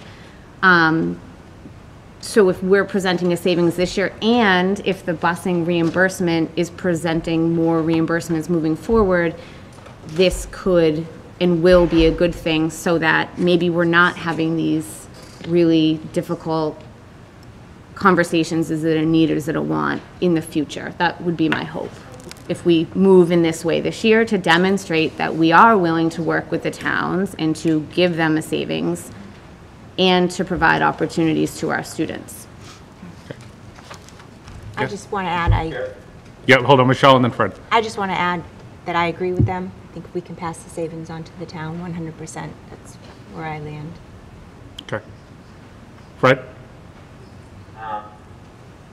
Two things. One, we will reap the benefits of this for many years to come. Number two, we're in this position because of the diligent efforts of a couple of citizens. I think that we sort of owe it to the towns, to give them that breather, that they're so sorely asking for right now in being good partners with this. Okay, thank you, Fred. David? Year in and year out, ever since I was in high school, one common word, a buzzword I hear every budget season is partnership. And I just, I don't disagree with anything that anyone has said, but I want to remind my colleagues sitting at this table that when we're talking about partnerships, who is our constituents? Who are the people we are representing? Those are the students. Steve Boyes made a remark a couple minutes ago about how we don't talk about education too much, and I do agree with him there. But I just want to keep in mind that with the decisions we make going forward, whether it's this year or next fiscal year onward, yes, partnership is important, but make sure it doesn't come at the expense of our students who we need to represent and who have been dealing with a really tough decade, I'd say.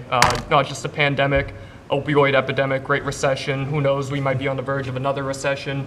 You know, our constituents have suffered immensely and they haven't had the services they need and that they deserved. And if we're going to provide them with the tools to succeed, we need to make sure that we are doing that. And if there's another avenue that we can explore to make sure we are achieving our goals to help our constituents, then we need to do that. And I'm not saying I disagree with returning the savings back to the town of Whitman or Hanson, but I just want to make sure when we're using the word partnership, make sure it's not coming at the expense of our constituents, which are our students who are not able to vote and aren't necessarily here every meeting. You know, so I just want people to be really aware of that, of who we represent and who we're there for is the students in this district. So don't lose sight of that. Thanks. Don? Follow-up. The reduction in the assessment numbers that Beth has read is a total of $250,000. I heard somebody say that we set this budget and we knew it was going to be a hardship to Hanson. I don't recall hearing that.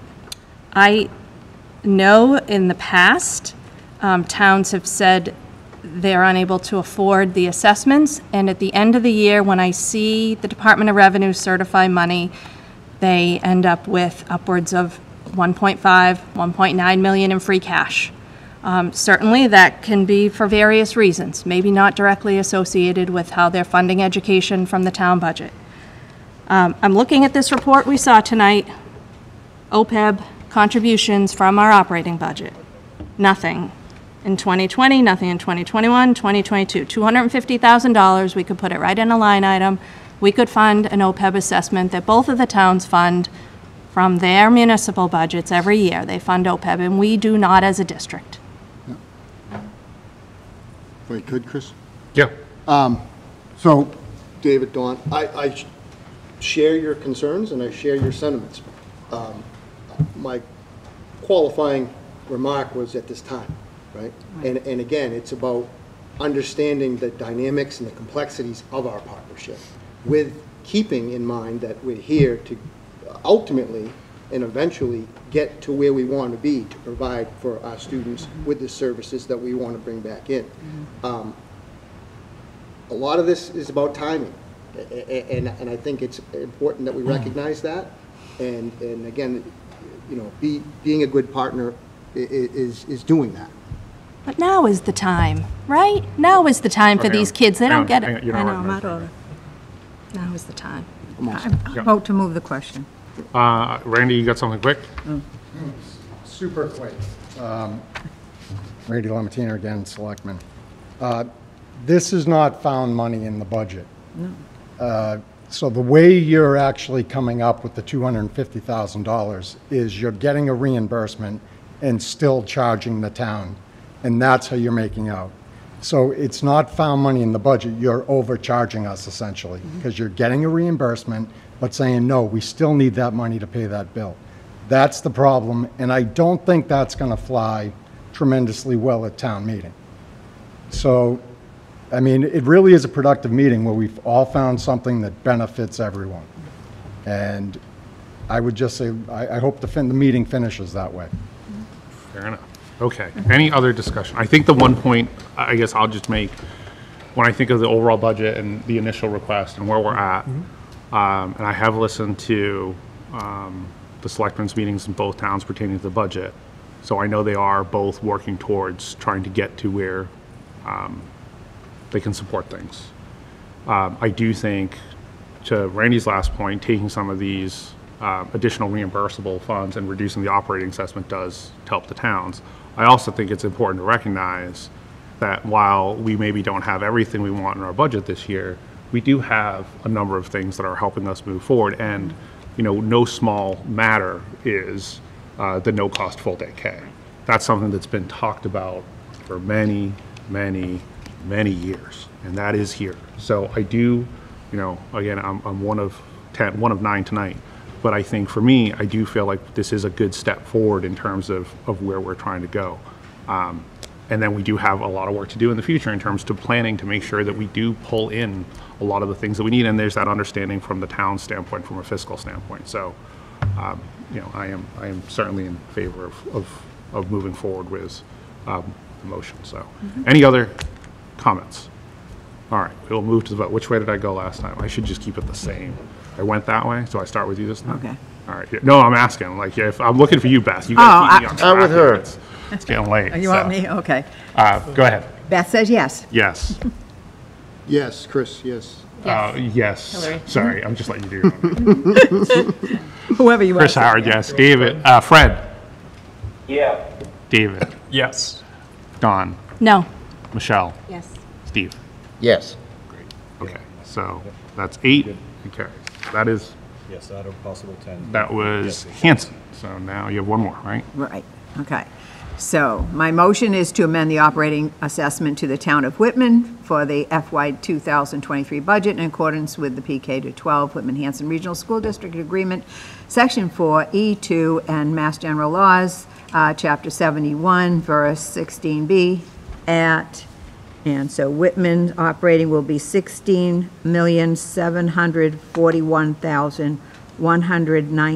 $16,741,119.30. Second. Great, thank you, Beth. Any discussion, or have we basically had it? Had it? Had the discussion with the last one, right? Yes. No one knew? We're good? Steve, do you mind? Steve? Yes.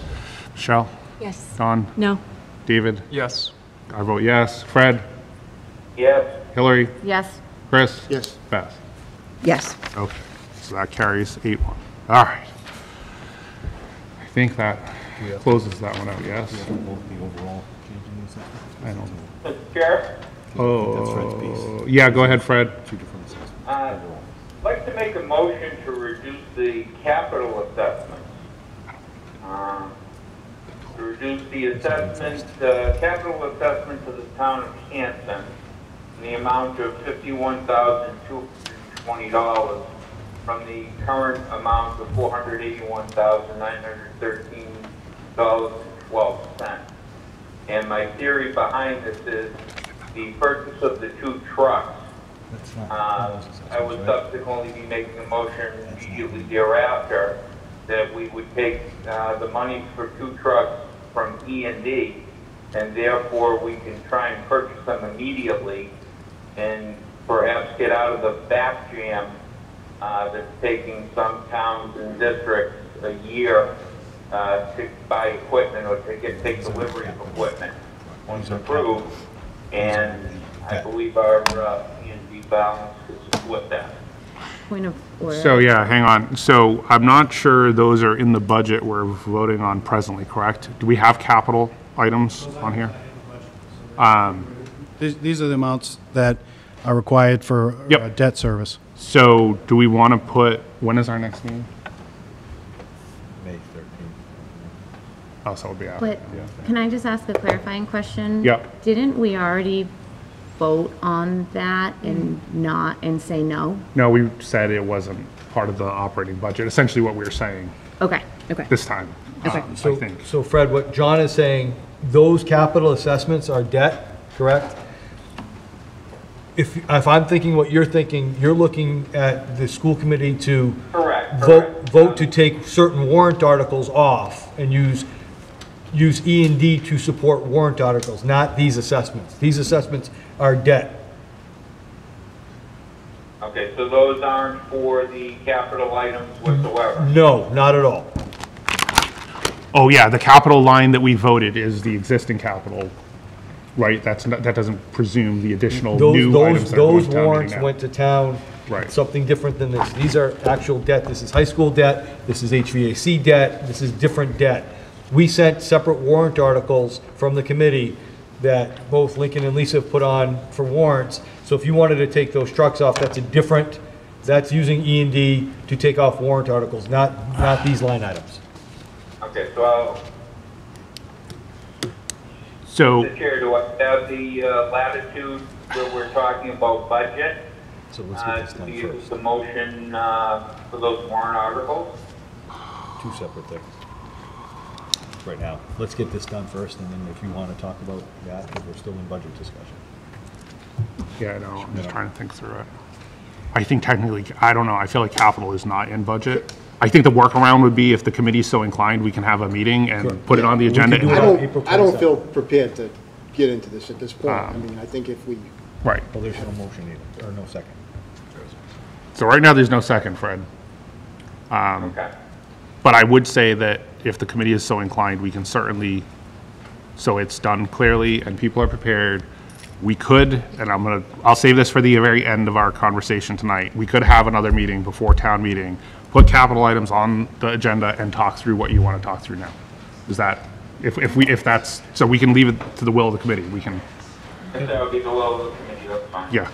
And Mr. Stanbrook, John, do we have to vote a new, I mean, we revoted some assessment numbers. The overall town of Whitman assessment has changed. That has to be voted, correct? We did not vote that last time, if I remember No, we right. just voted these? Yeah, Yes, I think but if you- we'll tally them in the letter, right? Okay. I don't think we need to vote it. Okay. We just got to do the math right. Sure. Yes, You know, okay. what was previously voted for capital, plus the new for non-mandated, plus. On the March 16th meeting, you voted 3 separate Right. amounts. Okay. Yeah. So Michelle, we'll just need to send out an amended letter and still change the total, so, Perfect. okay. Awesome. Thank you. We are, I think we're done with that one. Are we done with budget? That one, we're never done with budget.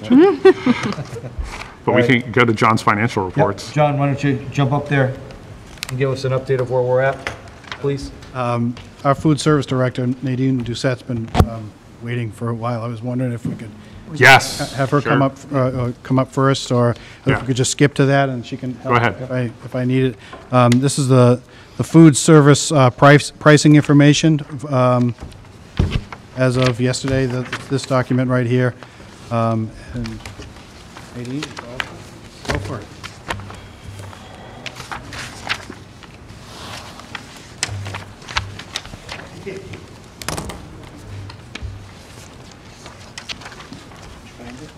No. Okay, so for compliance with the National School Lunch Program, Sorry, yes. our minimum base prices of lunches have to meet their requirements. Over the pandemic, when we shut down, we were actually going to have to raise prices, but then all meals were free, so that hasn't really been an issue. But unfortunately, the meals are not going to be funded next year for all free federally. The only thing that may happen, and it's not looking very good, is that if Massachusetts decides to pick up the difference. And I don't have any answer to that yet. But in order to be compliant, we'd have to raise this year's lunch prices to $3.18 and the breakfast meal to $1.59. Next year, we'd have to be at $3.31 and breakfast at $1.66. 2024, we'd have to be $3.47, $1.74. So my proposal is to raise the prices to $3.50 for lunch and $1.75 for breakfast. And in doing so, we will not have to make another, we won't have to raise it again for a little while, and it will make sure that we are following the regulations. So, do you have Okay. any questions? And so just to clarify this, we have to do this to be compliant Yes. for all of those years or just for FY22? So to be compliant, we'd have to raise it to $3.18 for FY22, which we're almost done with. Yep.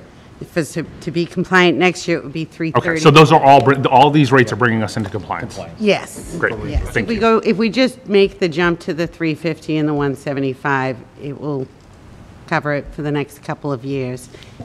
So. Got it. So any questions or motion?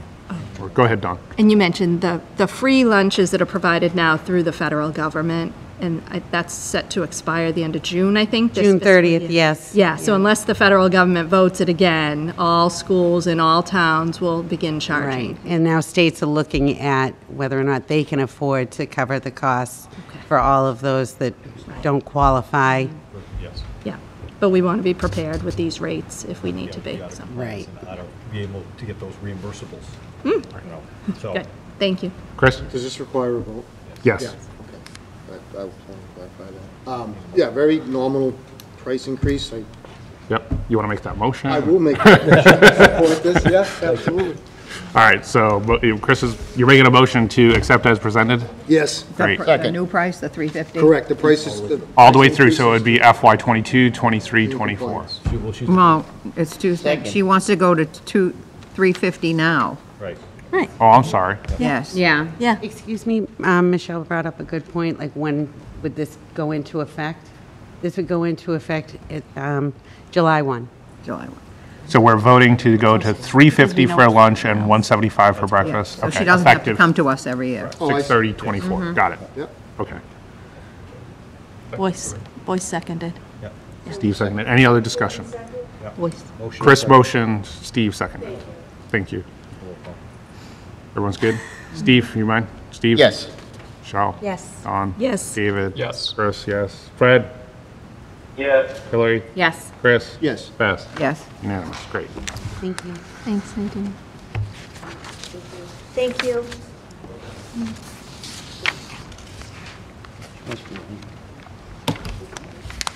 Okay, thank you. So this is the monthly report. This is on the quarters. We'll do a little bit more in depth, but I know we're running a little bit late, so I'll Yeah, you can probably keep quickly, it but I'll brief. I'll Anything we skip need to down a know, bit. because then you have that other proposal too, right? Yes. Yeah. So the first document is the balance sheet comparison. Well, first of all, let me go back. You should have gotten the report through March for fiscal year '22. It was a 19-page document. It looks like this. It just gives an outline of where we are through March. Right now, we on a budget of $56,797,000. We received $42 million. We still have $14,449,000 to go on the revenue. Again, on the expenses, we have spent $39,770,000 through March. Again, I can go through more of it as when I go to these other documents, which are the comparison documents between last year and this year. The next document is the balance sheet comparison. It has the fiscal year 21 column through March and then the fiscal year 22 column through March for balance sheet items. You see cash is up $199,000 or 3.82%. Accrued payrolls and withholdings are down. And then under the reserves, total fund equities, I did something for March is I put in the end of the year FY21 numbers. And so then we could just extrapolate that out as we go forward through the last 3 months of the year.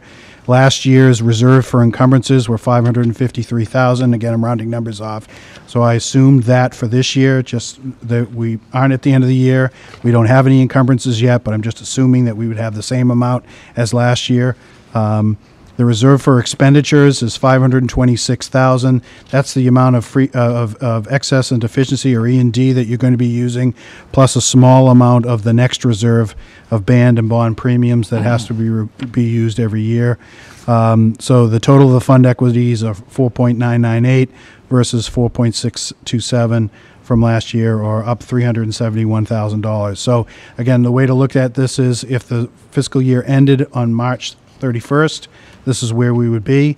Of course, it doesn't end there, but I'm trying to come up with something to have some sort of comparison of where we are from year to year. The second part of that document is the revenue expenditure comparisons. Again, broken down by types of revenue year to year. We're up 1.995 as a total revenue, or 4.95% in the general fund.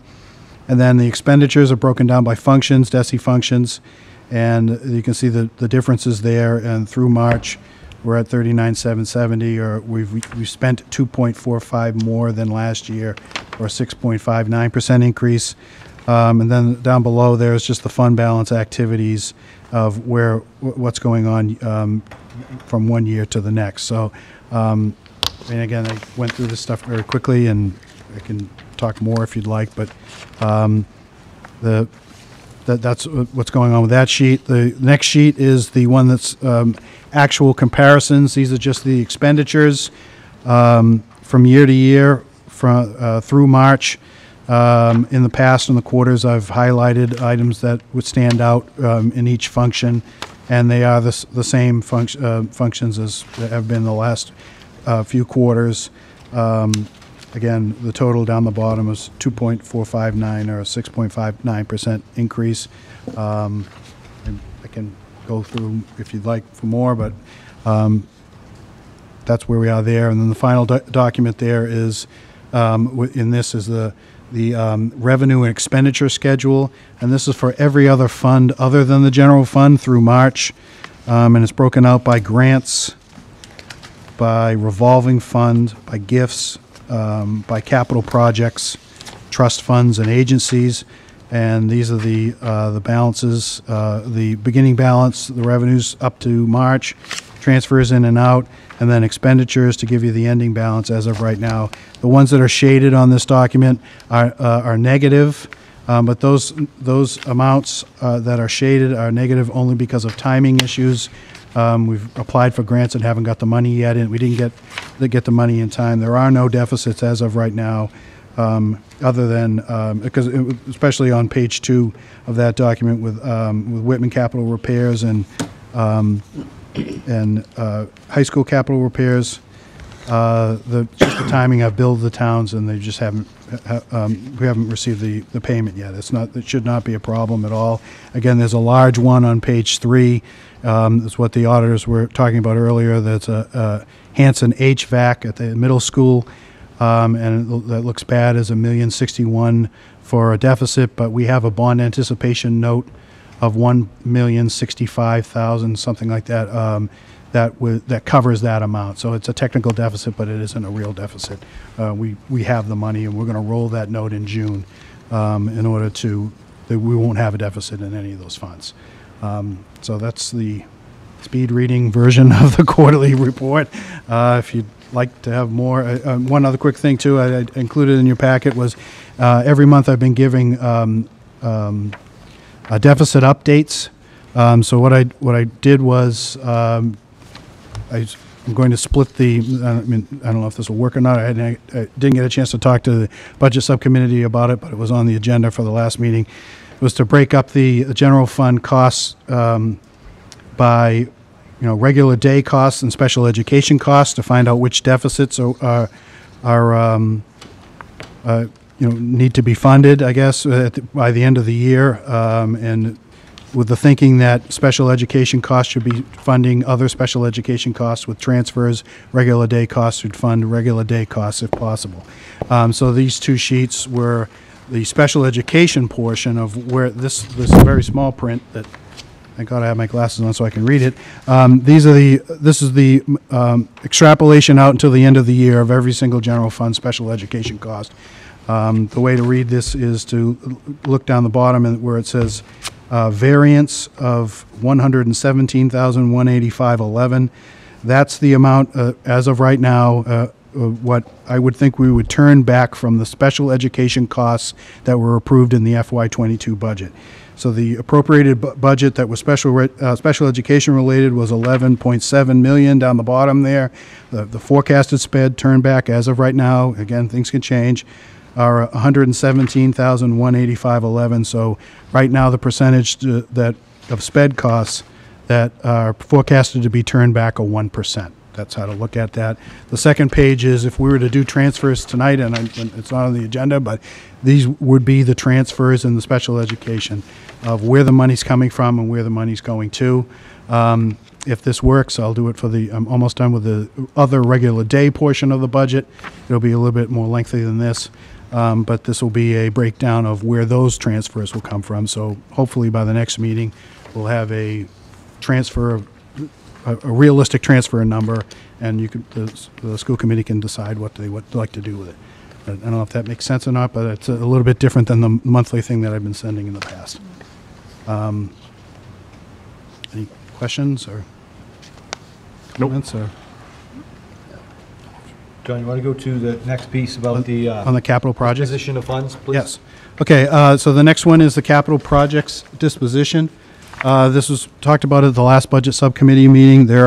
These are funds that have been on the district's books for quite a while. The cover sheet shows what the funds are. They start with 6,001 high school band premiums. It goes to 6,009 high school debt refunding. Those two we've already talked about at a previous meeting. Those were old band and bond premiums that have to be reserved in the general fund, so we've taken care of them. That's why they're shaded out. It's the other ones from 6,002 to 6,008. Those are amounts that have been on the books, some of them with the ADA compliance project and the football study, sometime earlier than fiscal year 2000, at least 20 years. And I was bringing it forward to the committee for what I'd like to try to clean these items up, these funds up one way or another, get them off the books if possible. If not, that's fine. So the sheet that I came up with was the amount, and then the things I thought of what you could do with them. The first one, of course, is do nothing. You can always do nothing, and we've been doing that. Then number two is to close them and just transfer that whatever money is there to the general fund at the end of the year. We could return the amounts to the towns before June 30th, 22. It would be somewhat difficult to do 6,002 and 6,003 because we don't know who they came from what towns they came. So I don't know how we could do that, but that is a choice you could have. Or we could keep the funds, spend on similar projects. That's number 4. And then I put number 5 in just in case you can come up with something else that I can't think of.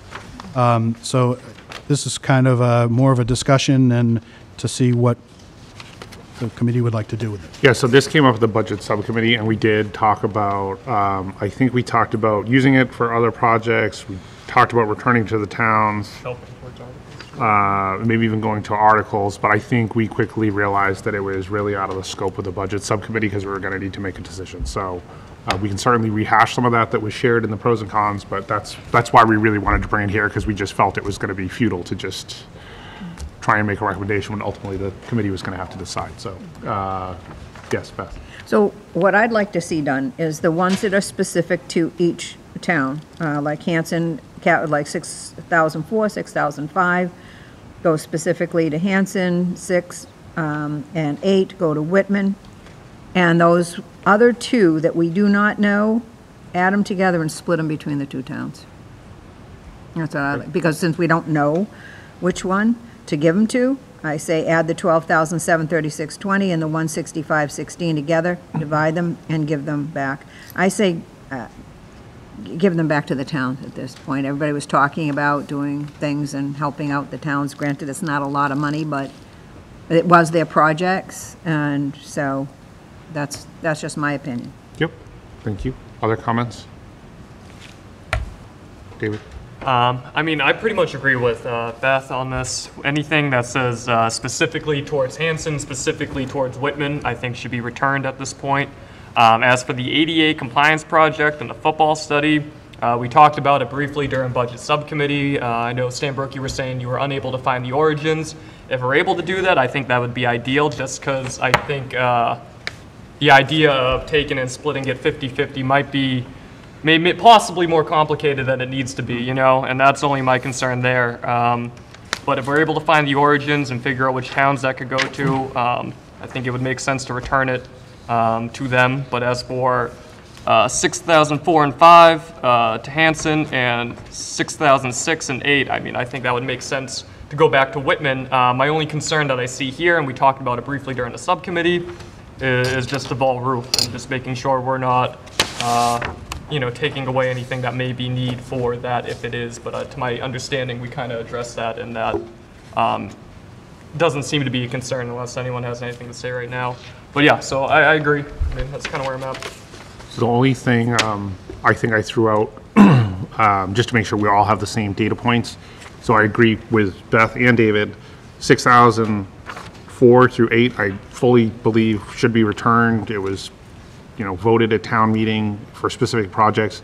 The only thing I suggested for 2002 and 3 was to hang on to them until we're done, because John's not done. So rather than do like a piecemeal of, hey, we're not sure, we could certainly authorize John as he comes with other ones that are identified to either town to return them, but then when he's done, maybe look at the full list and then just either have a communication or meeting and see if we can get consensus, maybe with the 2 town administrators, to say, this is what we found, this is what we'd like to do, are you both good with it? I would hate to be in a situation where we do something and then, well, technically it's not a 60-40 split, no good deed sometimes goes unpunished. But to me, the 6,004 through 6,008, completely clear, so.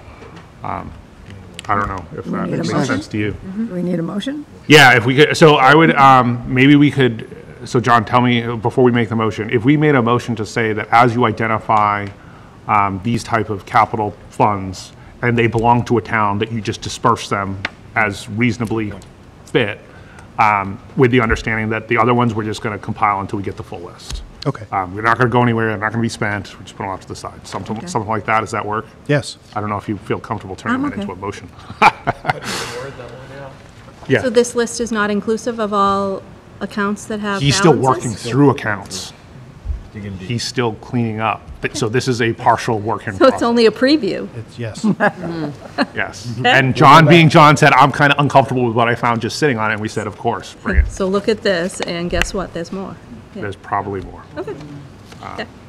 So, I mean, we could make it simple, and just say, you just bring it to the committee, and we'll just deal with it. Maybe then there's Yeah, it doesn't transparency, make so we know. Yeah. But we can certainly, but I think we should, can we get a motion to say for 6,004 through 6,008, those will be returned to the respective towns? So moved. Second. Great. Any other discussion on that? Everyone's reasonably okay? We'll Yes. call vote. Steve? Michelle? Yes. Don? Yes. David? Yes. I'll vote yes. Fred? Yes. Hillary? Yes. Chris? Yes. Beth? Yes. Great. Thanks, Sean. Thank you, John. All right, where are we going next? So we had an equity audit review, and let me just tell you how that came about.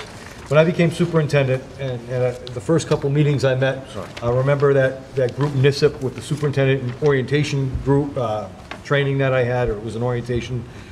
The focus of our induction was really looking at equitable services for all students in your district. And certain districts were way ahead of the game. Our district, we haven't really done a review to see if we are servicing all of our students or providing an equitable education for every student pre-K to 22. So we talked about that this summer. I put George as point person, and we had this review done. We could spend a full meeting going through this, and I know you have it in your packet, you've been able, or in the drive to review it, but I wanted George to give you a couple of bullet points of where we're at. And this is going to be an ongoing conversation. I know Mr. Boyce talked about students. We'd like to bring this back about students a little bit at every meeting, and this is what we're doing as a leadership team, looking at where we can improve ourselves to make sure we are servicing every student in district. So George? Sure. I can be brief. I know it's 8:42. Basically what happened is you all have the audit in front of you. Jeff described why we did it, and I just wanted to bring you up to speed on not only the audit itself, because there are 6 pages of findings in it, but basically what we've done since we've received it. What we used this audit for internally was to identify the areas that we need to work on. The biggest areas that we need to work on as a district are our MTSS framework and why we needed it, which is tied to the ESSER law, is our state of English learners. We are now leaving a low incidence district. We are now a moderate incident district, and all of the ramifications and issues and things that come with that. And then we also really want to use it for what do we consider equity to mean. I think the easiest definition I can come up with, and I tried to make this about me, is that if you look at a person who's vertically challenged, right, not that tall, what does equity mean to that person? So if you look at that person who's trying to get into the cupboard to get a box of cereal, equity means that that person, every person has the ability to be able to get what they need in order to be successful. So if you're a short person like myself, I might need a 2-step in order to get to that cupboard to get the cereal. Somebody who's tall, I'll go with Scriven, I guess. He's the only guy here that's taller. I would say doesn't need that. He can just grab it. But at the end, we can both access that box of cereal because we have the tools and the things that we need to do it. Another one you might talk about, because I'm wearing glasses now because I screwed up my contacts, is somebody who has vision. Somebody who has maybe a vision impairment. Kids go to this school, people who come to this building, and if you have an issue seeing, you wear glasses, you wear contacts, you do all of those things. Some of us, and that helps you get around and orient yourself around the building. Some of us don't have that ability because we've lost our ability to see whatsoever. So you will notice that on our signs, they're in Braille, because everyone now has the ability to enter the building and orient themselves or get to where they need to go in the building because it's equitable. Not everything we do, not everything we have in this district is equitable. So what this is doing is giving us a blueprint based on law and then based on the things we need to do to establish equity in the district. It really centers around a working definition of equity. It really centers around our MTS framework of intervention, and it really centers around our EL population. It also centers around our students who are of color or have different orientation as far as their sexual orientation. It also, though, leads to what we're trying to do in our next budget item is the creation of an equity and MTSS director. Jeff talked about this a little bit last month, or last time we had a meeting, and we are now looking at splitting some of the positions that we have. We have a student services director. We're looking to split that back into a special ed director because that's big enough in itself for the size of the district. And then we're looking to internally post for an MTSS and equity director. And that person is really galvanizing not only this document, but galvanizing what equity means in Whitman Hanson as we move forward. This document is a blueprint. It talks about policy. It talks about some of the other things. I also want to let the committee know that when it talks about our EL population, one of the biggest things it talked about was to have a separate curriculum for those students because they do need it based on their individual reading level. We were able to establish that this year, and we've identified a program that we are going to buy that will be used along with the work that is done in the regular classroom for EL students, but we have identified a company that we're going to go with to provide that curriculum. It is actually a low-cost curriculum, and it's easily absorbed within the budget that we currently have. So what this has done is pave the way for our next steps, and it's a blueprint for what we need to do as we move forward. It's talked about with the superintendents. It's talked about with the Mass Superintendents Group. It's talked about in the law of ESSA. It's talked about in educator evaluation, which is Law 603.5, and it's talked about in EL language. And this is the next natural step that I think we need in the evolution of Whitman Hanson. I can take questions, but I'd also then like to segue, if you could, to the job description that we have in front of you. There's a job description that you have in front of you for equity and MTSS director. I'd like to call that MTES because that's a long word. It's a bunch of words, if not. But if we have an MTES director, you will see specific things that that person is responsible for. This job description was a culmination of districts that we went through, we asked about, we talked about, both in Massachusetts and nationally. And it was also based on research. And we culled and we put some things together so that we feel that in an internal posting, we can cover this and make Whitman Hanson move or step forward in the right direction so that we can do what's best for all of our students, all of our staff, and then the resulting community. Motion to accept or approve the MTES position. Job description, great. And Fred has dropped off, so we are no longer doing roll call votes. So I appreciate Fred attending, but I appreciate not doing any more roll call votes. Any discussion? Yes. Okay, this is for this year? This would be for this coming school year. Coming school year. So is that money in our budget? That money is in the budget because it's going to be part of the reorganization that the superintendent discussed last year. There will be no greater impact to the budget. Okay. All right. Other comments, questions? Can you remind us of that reorganization? Thank you. So as Lauren vacates her position, she used to be the director of student services. Yeah. That job has become over-encompassing, and we have people in district in special education that we can grow their position and accommodate this position by taking some things away from the current Lauren position. Okay. Like EL, like a few things Okay. that became overwhelming for her. I think thank you. Because my question was going to be, next meeting, are you going to come with us with a candidate to fill Lauren's position? In my mind, I was thinking. No. We have that contract to approve tonight, so. Parameters. Yes, we're just starting that. Okay. So we're looking at this, how could we absorb this? And we have people we have positions in district, we can move what they do now to make this whole for us and make us a better district. Okay. Right, Thank you. and so, and basically, you're going to be looking at the special ed and accommodations and testing aspect, and then you're going to be looking at the EL and student services aspect, and we're separating those pieces. And with the MTSS framework that we've instituted all year, there have been a number of people who we feel can succeed and move forward with a restructuring that is not a greater impact to the budget. Okay. But it'll have to be posted and everything.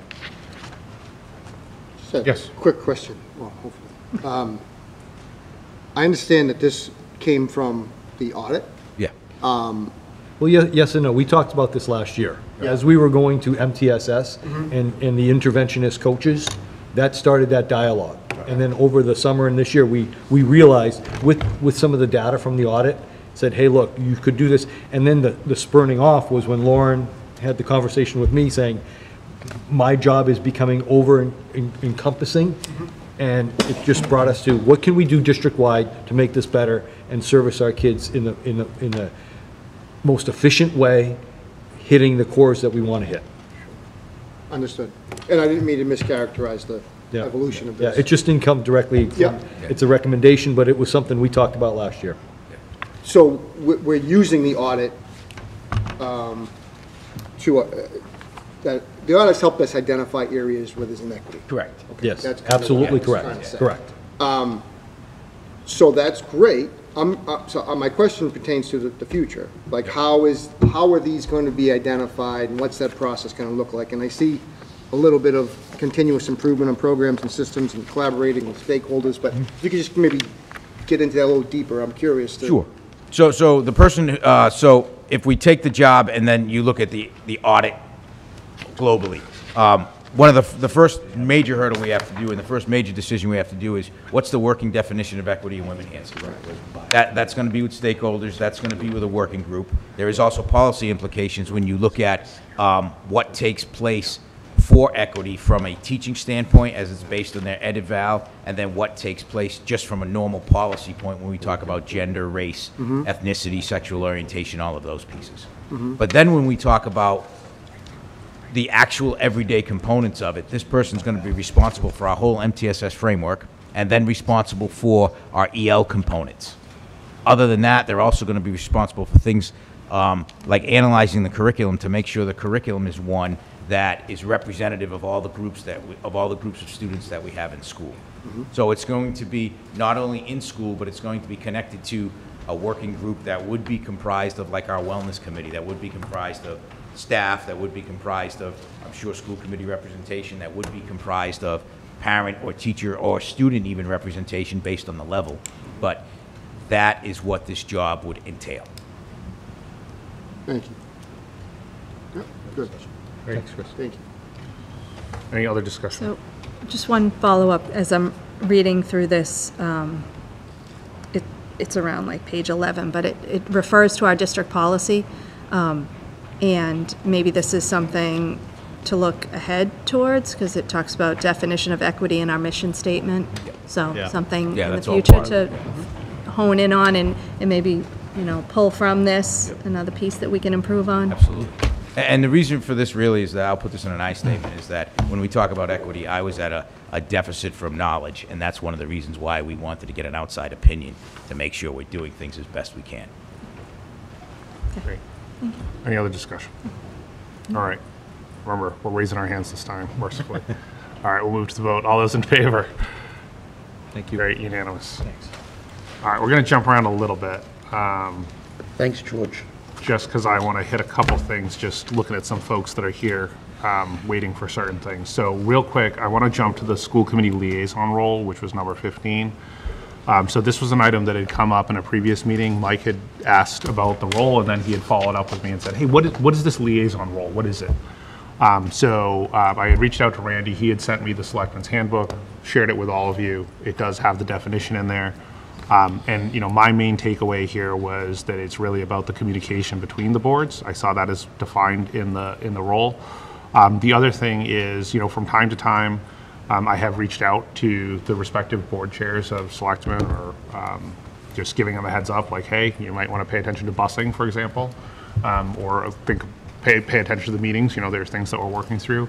But when I last reached out to Carl, he did point out that Randy was the liaison.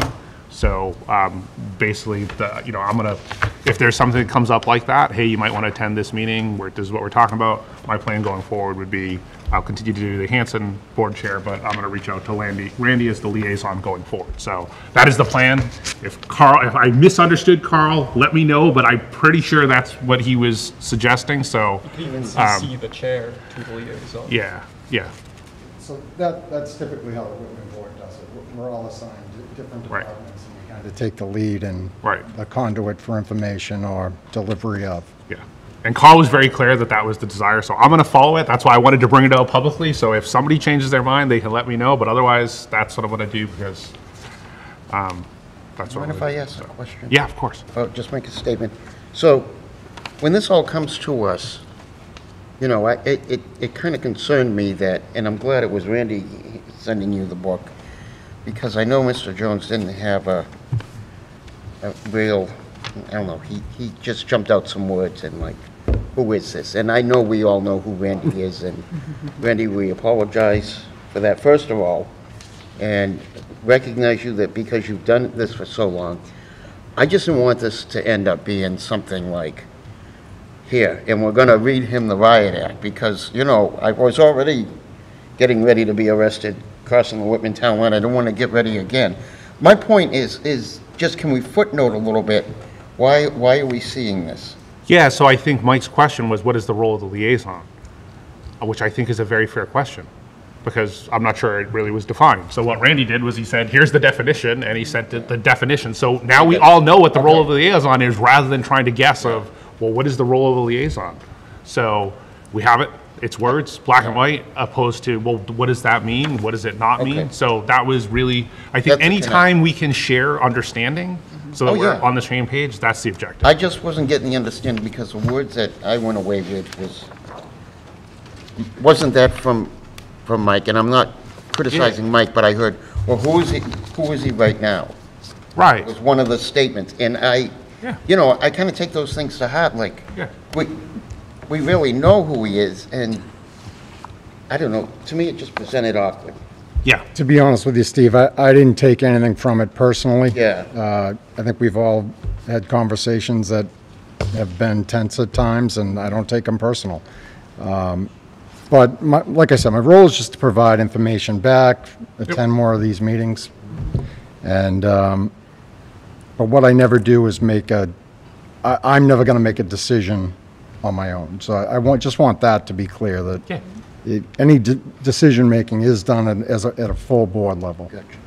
Thanks very much. Perfect. And I think that's all that that's all I was looking to clarify in terms of understanding the role. Yes.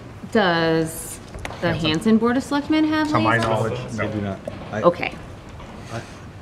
Yes. When Randy, I can jump in, when Randy was appointed, when I became superintendent, I did ask Hanson if they could have a FinCom person or a selectman person, and that never came to fruition. Yes. I know a year ago, when we were talking about the 2014 DESI report, and we were talking about forming a budget subcommittee as far back as then, and then we were talking about the role of liaisons. I guess my question would be, do we have a well-defined definition of liaison and what role they would play to the school district, whether it's one from Hanson or one from Whitman? And then my other question, and it was pretty similar to Ms. Nippon's, is do we have any liaisons from Hanson to the school committee? I know we have Ms. Otina and Mr. Not that I'm aware of. It doesn't mean they don't, but not that I'm aware of. Correct. So I can certainly clarify. I'll ask. I think that's a good point. You can just so circle we back. don't ruffle feathers of, hey, you know, we talked about liaison, and if there's anything you want us to understand and how you want to do it, let us know. Opportunity for transparency and communication. That's what we're here for. Can do that. Agreed. All right. And then do you want to do school choice? Because I think I'm trying to get the ones where people are waiting around because they need to either listen what we have to say or they're going to be an expert. Chris, you okay with that? If Sure, we bounce to school absolutely, choice? yeah. So the budget subcommittee, one of the Wrong subcommittee I'm subcommittee, on, I don't know. We've been talking about school choice with the policy subcommittee. It came up as an agenda item every year, and I've learned some new things too. I did not know that school choice is the standard across the Commonwealth, and you actually have to recuse yourself from school choice. It used to be that you had to opt into school choice, but you had to do it by a certain time. The new regs by DESE is, it's assumed that every school committee or every district is choice, and then the school committee by June 1st has to decide whether or not they're going to accept kids from other districts or not. So the policy subcommittee has tasked, asked a lot of questions. We actually have Dr. Jones here. He's the primary person for school choice. We have been open since 2000, Michelle, what, 2013, 2014, to school choice at the high school, grades 9 and 10. We have discussed it. There's a financial piece to this, that when we brought choice in, there was a financial benefit. Right now, we have kids going out for choice, and let me just clarify. If we decide, no matter what the committee decides for school choice, our students can opt out to go to any school in the Commonwealth. We cannot prohibit them because we are not school choice. That doesn't go that way. If we decide to go not school choice, we just don't accept anybody. Our kids can still go. Our kids go to Tecca, they go to East Bridgewater, they go to Abington, they go to Brockton right now. That's where we have some of our kids. So tonight, the policy subcommittee is going to speak on this. They do have a recommendation for next year. And again, by June 1st, I have to report to the department whether or not we're a school choice district. So I don't know, Chris, if you want to take it from there. Yeah, so we, as Jeff said, we've had lengthy discussions about this. And, you know, the effort is to get our best understanding of the impact, positive and negative. And we basically, we got some data from Principal Jones this afternoon, and we did take a vote to recommend that we no longer participate in school choice, because as we see it, the negatives just ultimately outweigh the positives. And one of the positives, as Jeff mentioned, was financial. And Jeff provided some information in our subcommittee meeting tonight that was a little clarifying, in that it's not going to be as a drastic of a hit, so to speak, initially. It's kind of, we'll lose a little bit maybe the first year, and you could probably explain it better than I could, Jeff. So just a little bit. If we close school choice this year, I lose seniors and I lose any incoming freshmen or sophomores, any incoming choice. Right now, we're estimated to get $300,000 in school choice revenue for FY23. That doesn't mean we lose $309,000 for next year. What it means is we will lose those seniors, or as they the loss of the kids this year graduating, and the loss of incoming students. So next year you'll lose a little more. Next year you lose a little more till all our choice kids have graduated. Because the law states if we close this year, they don't leave. We own those students. They've committed to us until they graduate. So whoever's here for choice stays until they graduate. That's the law. But we don't have to accept any new students. If I could just continue. And I think... Is that clear? Can I add a little bit? I think, so to Jeff's point, we can revisit this each year.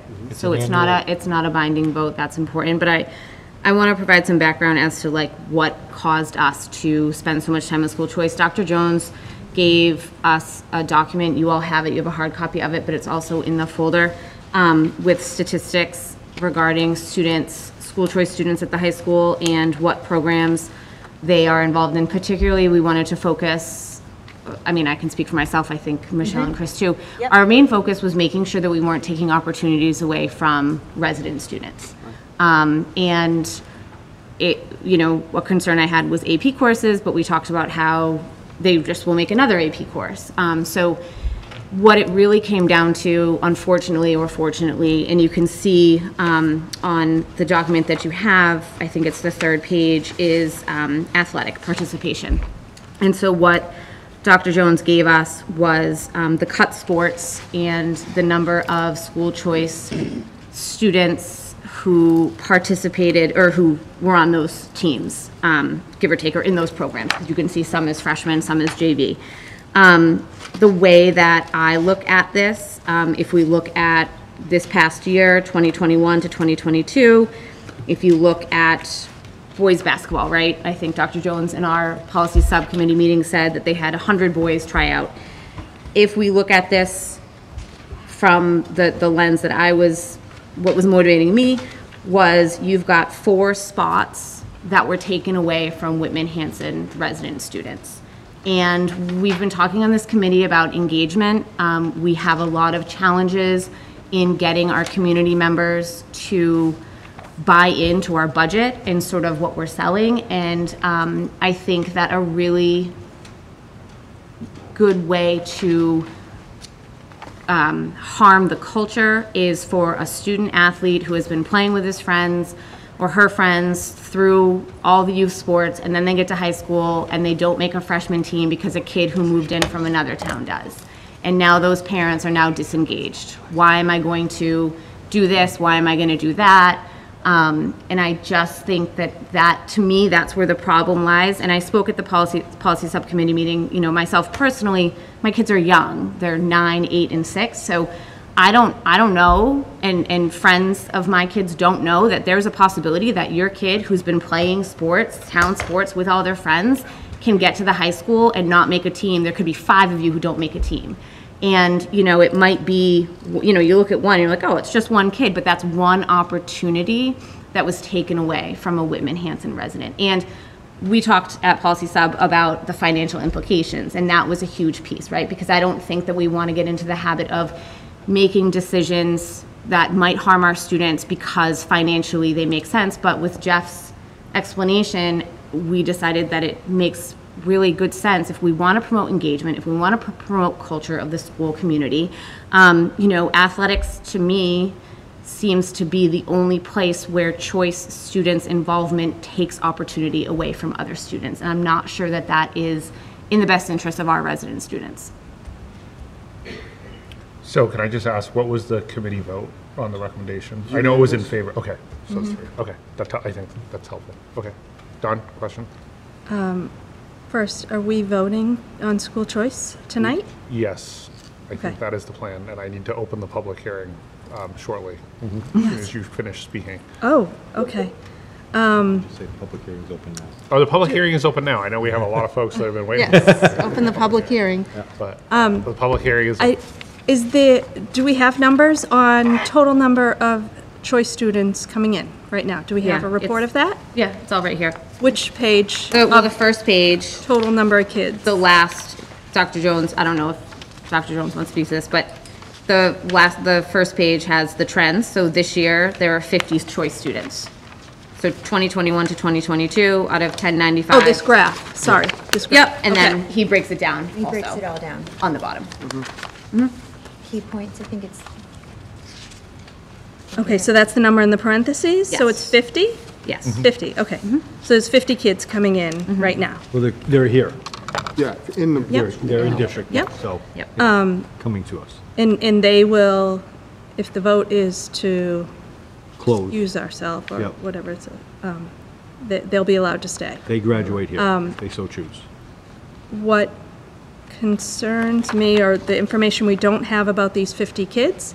And I know you pointed out that, you know, basketball has 4 choice students, so that's 4 opportunities taken away. I'm not as concerned with athletics and school choice as I am about the opportunity for a student whose parents have a certain need and they end up moving out of town. And we need to maintain that relationship that student has within the district. That is a social emotional piece for a student. And you talk about an opportunity being taken away from a district student because of an athletic position and so forth. I'm concerned about taking away an opportunity for a student to maintain their home. Yeah, their stability. Thank you, Mr. Forth. The other comment that right now school choice students seem to be only athletics. It's taking away that opportunity. I'll be honest, as a district, we don't offer very many opportunities for the arts. We don't have a year-round theater program, drama program, music program. You know, so band, march, we don't even have really a marching band. So I need to be honest to say that if we had those things, maybe there'd be choice kids coming and taking spots away from those, or have a desire to join those groups if we were offering that as a product. I'm very concerned that we're now limiting something else for students. But we're not limiting it for the students in our district. I think that's what drove us to have this conversation. One of the questions that we had for Dr. Jones was, why are students coming here for choice? To your point, we don't have any of those things, so why are they coming here, right? That was the driving piece for me. Right. And if you look at, there's 13, so, the percentages and things like that, a student moving aside, the bigger picture is what is driving students here. And my task, and I think David talked about it earlier, our task is our constituents, our students, and providing them with opportunities. And I see this as something that is taking opportunities away. David's I'll come back. Yeah. So two words that come into my mind when talking about school choice is equity and disparity. Because the way I look at it from my point of view, spending time in the high school and knowing a lot of kids who either were taken away and put into a foster home and they lacked the stability and they were able to come back to this district, or people have moved away or they don't have good home situations. I don't think people seem to understand that these kids love Whitman Hanson. I mean, that when we talk about culture, when we talk about well-being, Whitman Hanson, not just at the high school, but in general, the community has done such a great job over the years at providing the stability, at providing a sense of belonging in this community. And I think people who come here want to stay here. And when we talk about a lot of kids moving out over the last decade or so, or last 7 years, I mean, we can talk about universal full-day K, or we can talk about the services Ms. Byers was just talking about. In regards to losing opportunity in sports, and while I understand that, and I appreciate the great work of the policy subcommittee, I don't personally view it from that standpoint, because these kids have the opportunity to try out, and they're chosen based on their ability. So if they have the talent, if they can do the job, then they're chosen to do it. So I don't really look at it that way. And when we talk about school choice and we talk about our district kids, we got to understand that a lot of these kids who are coming into this district, from what I've seen personally, and I don't know what the case is necessarily right now, a lot of people have moved out of district and want to come back in, and that's why. So it's not necessarily kids within our community, it's kids who have left our community through circumstances that are beyond their control, and now are choosing to stay because this is what they know, this is what they love, this is their stability, this is their belonging. So I think by keeping school choice, you're actually keeping that culture, and you can say, you're always welcome in Whitman Hanson. And that's something that I think is a big part of it. And I understand the financial aspect, and I understand the opportunity aspect, but I think you're going to get the best bang for your buck by providing these kids with the opportunity. And as long as we continue to do our job and we provide these services, you're going to have students come back here, because I think context is key. And I was saying that earlier. You got to think about the last 5 to 10 years where we've been cutting and reducing services during a Great Recession, during an opioid epidemic, and now we have a pandemic going on, and these kids have not received the services that they need. And there's a huge disparity in that regard. However, I think some of the things that they find comforting and helpful to them is the stability that they have, knowing that they can come back here, they can see their friends, and they can just be a part of the community. So I wholeheartedly support school choice, because I've seen it firsthand. I've seen these students, and I know them. I knew them quite well, and I've seen the benefits of having an opportunity to be able to stay here, to be able to come here, despite whatever socioeconomic situation you have or whatever may be going on personally. You know that from the time you wake up, you're going to be in the school district, and you're going to be with people who care about you, and you feel a sense of belonging, and I think that goes a long way. So I see in the short term, I understand the financial impact and the athletic opportunity impact, but I think as long as we continue to do our job as a committee and offer these services and offer this opportunity and support these kids, that I think in the long-term impact, that really by keeping school choice open, you're only going to benefit this district. So that's how I look at it. And in terms of, kids, again, like I just said, as kids leaving the district, I think as long as we continue to provide services and address the inequities that are currently going on, for example, like I said before, full-day K and tuition, then you're going to see less of that. But we need to do our job, and I just feel like by voting down school choice, we're turning away opportunities for students to be able to continue doing what they're doing.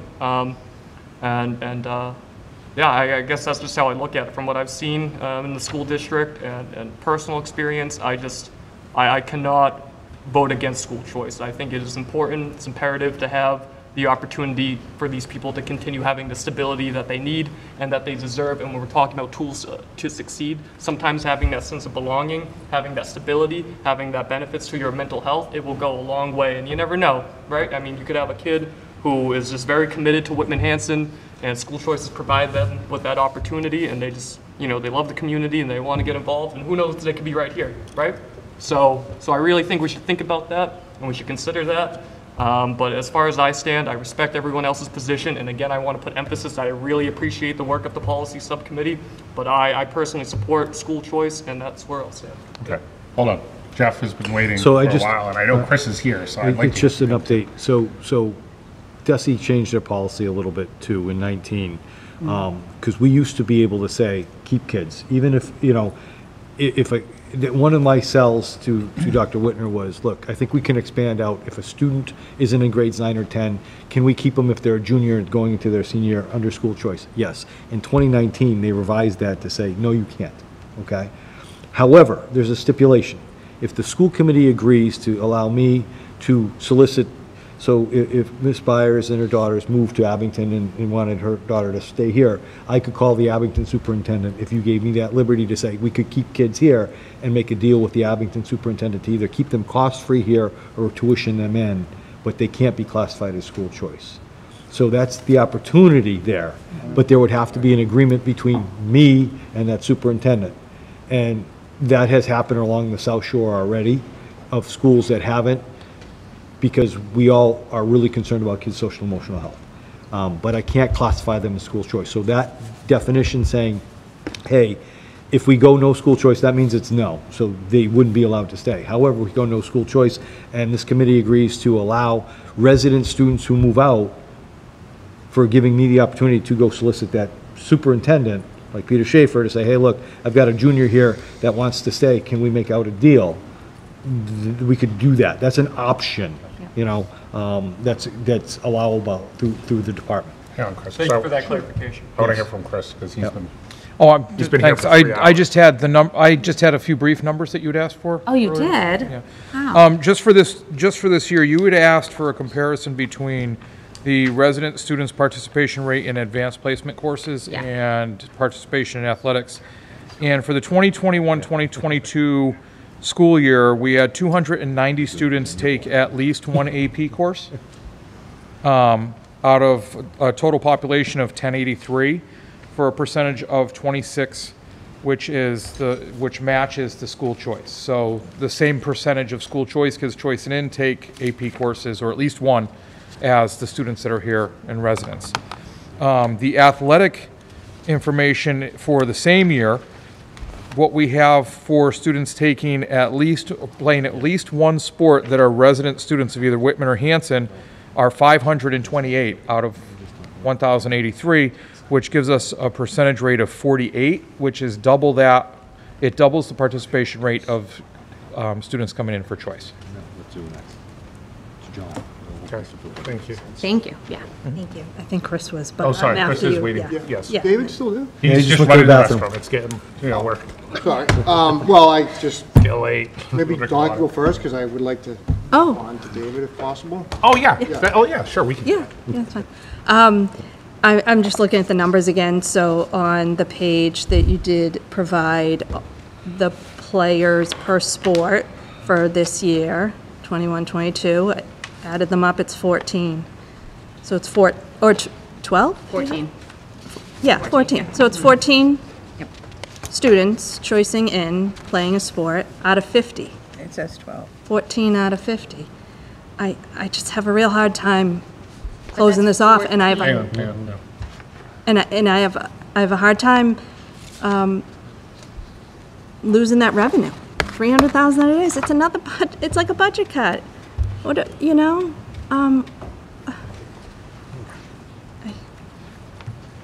I support school choice. I do. Understood. I guess I'll go, if that's okay. Yeah, please. So I just wanted to say to David, maybe we'll be able to see this or talk to him later, but I completely respect his perspective, and I appreciate it, and it's a valid concern, and it's great to hear Jeff present something that could alleviate his concerns. But I just really want to talk about the negative impact it's had on our culture. And, you know, we talk a lot about doing what's best for students.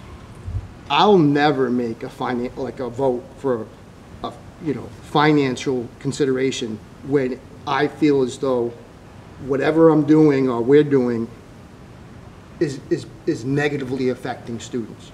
And that's where I'm coming from.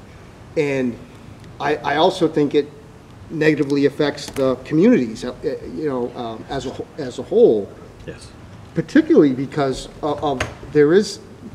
how do you build community? You build it through interaction, right? So, and like it or not, sports is a big part of our society, a big part. Right. And it's one of the, I agree. one of the biggest ways that we connect as a community, particularly when our kids are little. So it's crucially important to remember that and all those relationships and what that means to participate with your friend and to grow up, you know, imagining the day when you might be on a varsity field competing where those lifelong experiences take place and those memories that you cherish forever are built within your own community.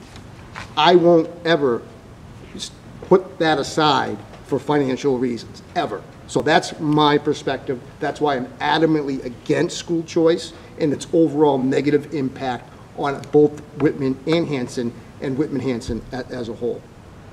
Got it. So is there anyone that hasn't commented thus far that wants to comment? Or otherwise we're going to move? Yeah. We're actually going to, well, I need someone to make a comment because I'm going to wait for David because he said he wanted, Yeah. I'm sure he wants to be here for the vote, but comment? Steve, you Well, want I just want to say, I mean, I can hear Chris, David, Don, you know, all of these things are important. You kind of wish there was a hybrid of some sort. Don't say- Where, you know, Well, it sounds like there might be. Well, And yes can and I no. clarify? Well, I mean, that? not exactly, Right. but. Correct. you know, Let Steve. I'm it's sorry. one lane, no, it's okay. It's one lane or the other. It's almost like you do, and there's some benefit, or you don't, and there's maybe some benefit, but, you know, what gets to us is in the center, all the negative parts, maybe from both sides, so it makes it extremely difficult. I mean, I did enjoy it for the revenue choices. I don't know, I'm still up in the air. I can't really say, but go ahead. So Beth, Sorry. I'm going to go to Beth and then. Okay, so anyone first else I have a that hasn't question for Chris. Sure. How many complaints have you had from the public in regards to school choice?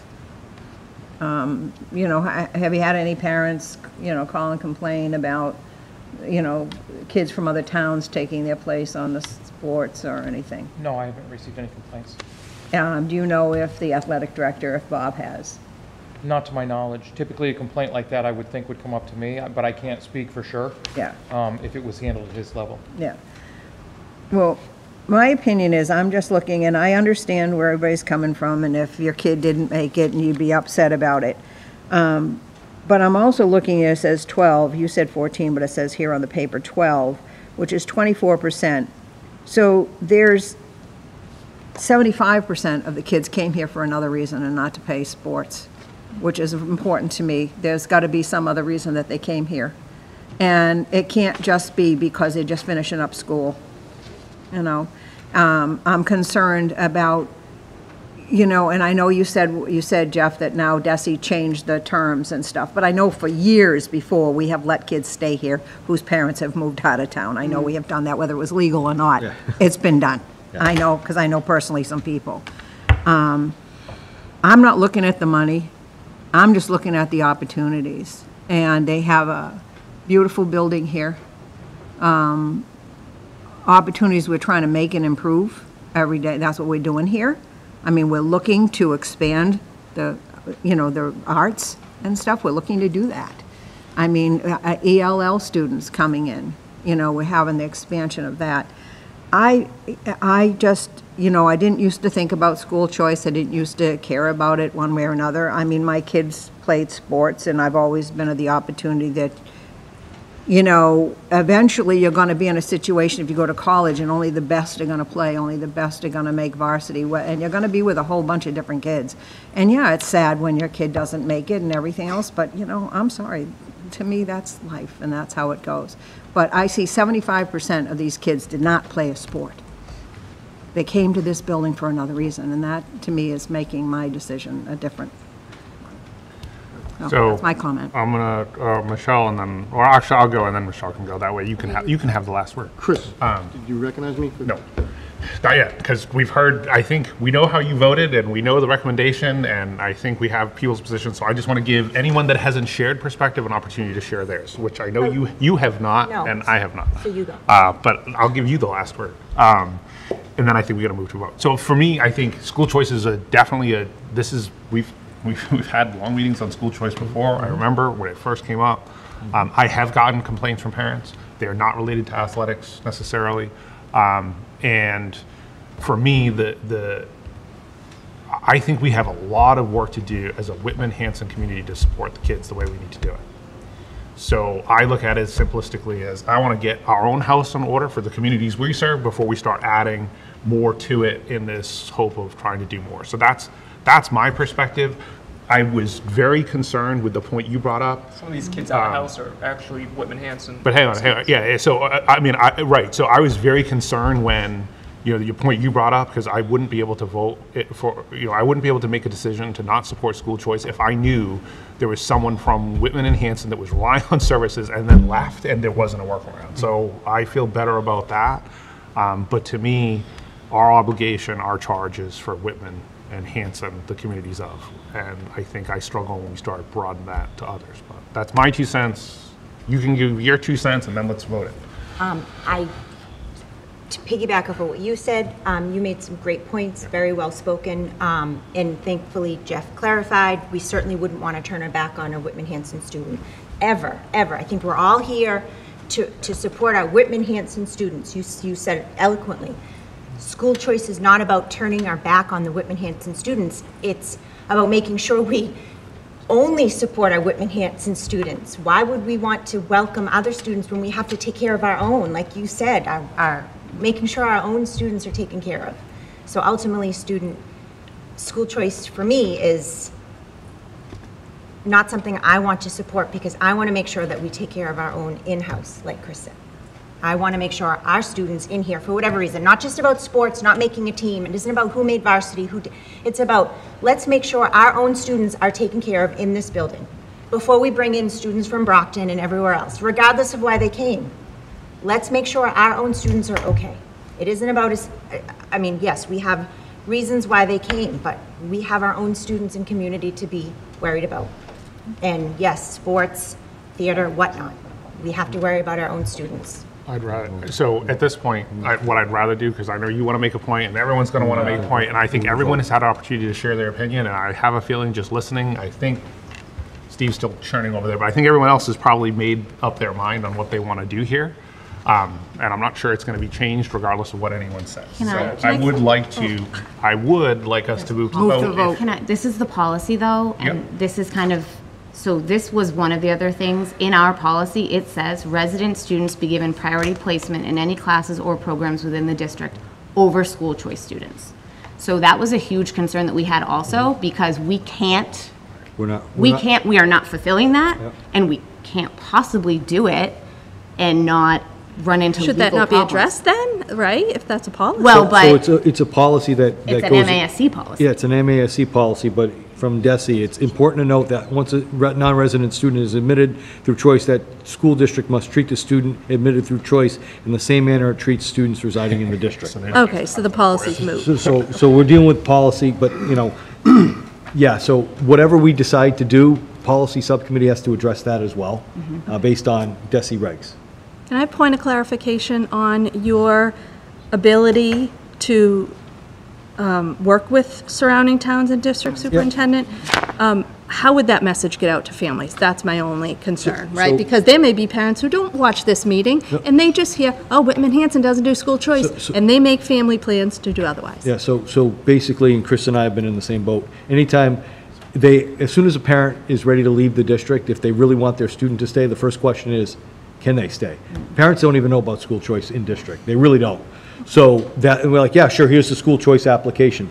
That next step would be, can my kid stay? Yes. The school committee has allowed me to contact, you need to tell me you're sending district so I can make that phone call to that It superintendent. happens all the time. You know, that's it, and it does happen. And as to Beth's point, prior to choice being here, we had kids here that were just here with a wink and a nod too, because we didn't turn our back on kids. So, but it has to go from you folks to give me the ability to contact that surrounding school and decide whether or not, you know, they can stay.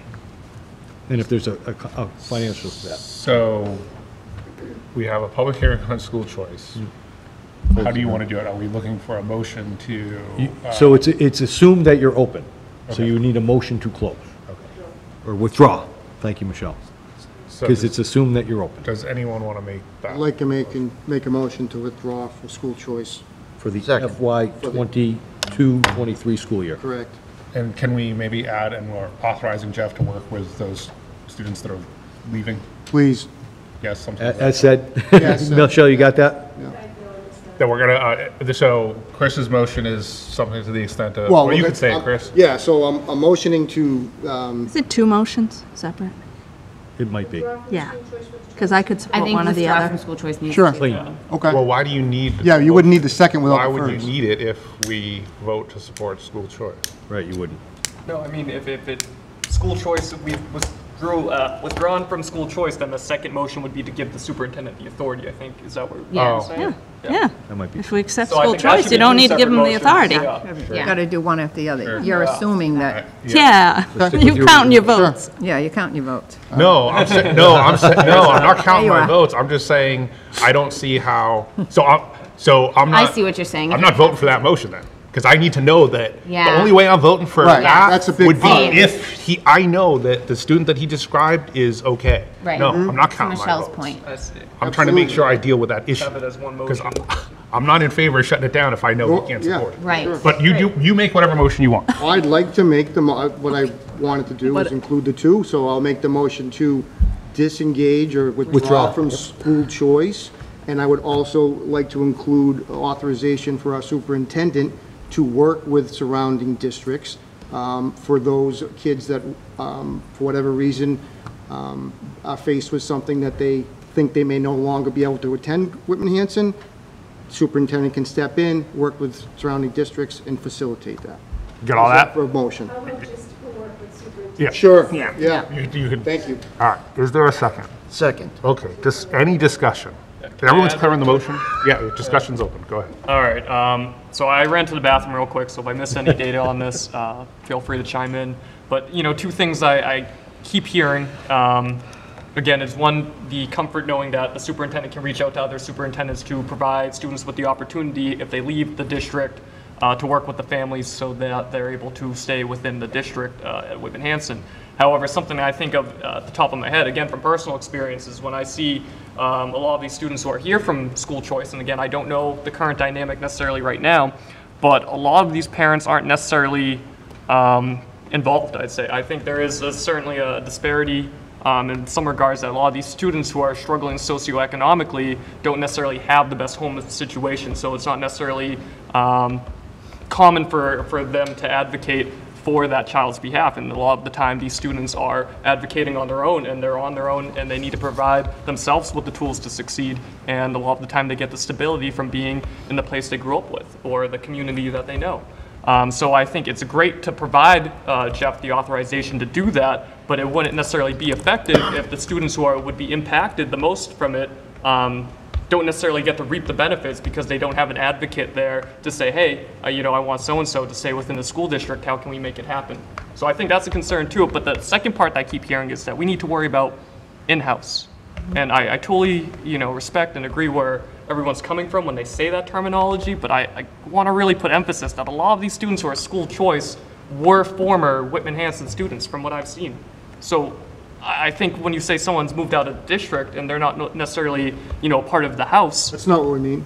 No. No, okay, well, hold on, I'm not saying the policy subcommittee, I'm just saying that when we talk about working with in-house and students. So why don't you just make your position, and let's not worry about what other people, trying to infer what other people are saying. So what is your position, or what do you want to share?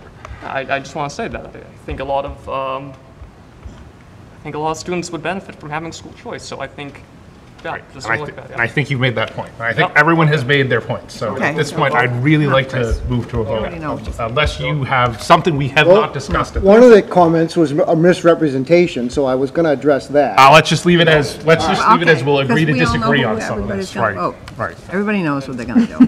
Fair enough. You misrepresented. So we're going to move No, to the I vote. wasn't talking about you. So the vote would be to withdraw from school choice with the understanding that you would have the authority to work on placements of people that that is the vote. Everyone's clear on what we're voting.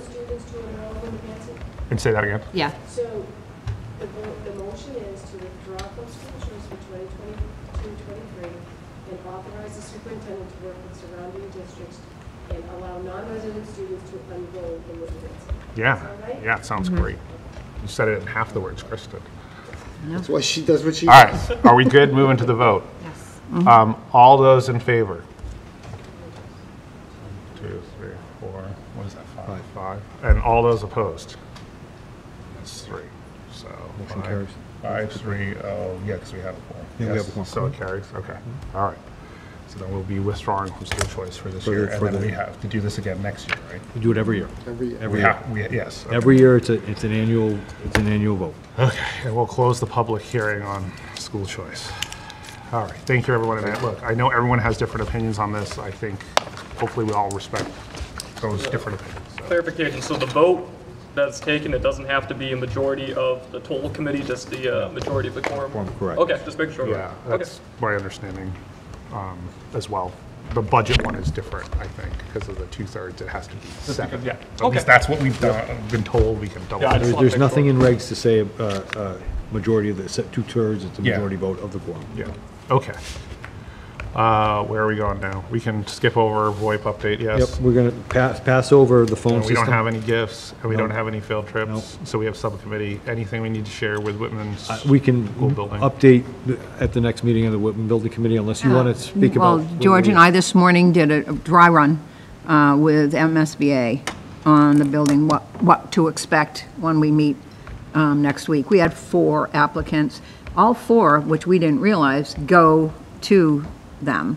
And then on next week, when we meet, then we choose, we rank 3, 2, 1 points or whatever. And we just eliminate 1 if 1 is not really good. We can keep 3 or maybe just 2. He said that sometimes they don't even have interviews. If like there's a real majority on 1, he said, but generally they don't like to do that. So the 19th is our next. So that's a quick update. Budget subcommittee, busing, we talked about that, and then I think we all talked about getting back into the 5-year plan. And yeah, so we talked about the 5-year plan, OPEB, and then I'm skipping over it, but the DESI subcommittee, the DESI budget subcommittee meeting that we had where we talked about hold harmless and probably doing an entire maybe summer discussion on hold harmless. I think that's what I had for updates. Yeah, did I miss anything? Yeah, no, just, so, yeah, so we last met, was it Wednesday? Last Wednesday? Yep. Yeah, all right, so we met last week on Wednesday. So like Chris was saying, over the summer, we plan on hopefully working towards putting together a hold harmless presentation, used to educate the public. We're also working to get an OPEB presentation out there. Some current conversations we're having with Mr. Stanbrook is the idea of a reserve fund. We're still early in the conversations regarding that, but that's something we're looking into. And obviously, as Chris just said, we're looking into the 5-year plan. We're still continuing to work on that. Our next meeting is April 27th at 6:30, pretty sure. So that's what we got going on. We're busy. We're meeting pretty much on a weekly basis other than next week. Nice little break. But we're at it and we're getting there. So that's what's going on. Thank you, Dave. Yeah. Negotiation subcommittee. So this is on here because we need to appoint someone for B, C, and D. So B is administrators, C are administrative assistants, and D are paraprofessionals. We're very close. Wait, say that again. B is what? B is administrators, so your APs, your Yep. directors, C are your administrative assistants, and D are our paraprofessionals.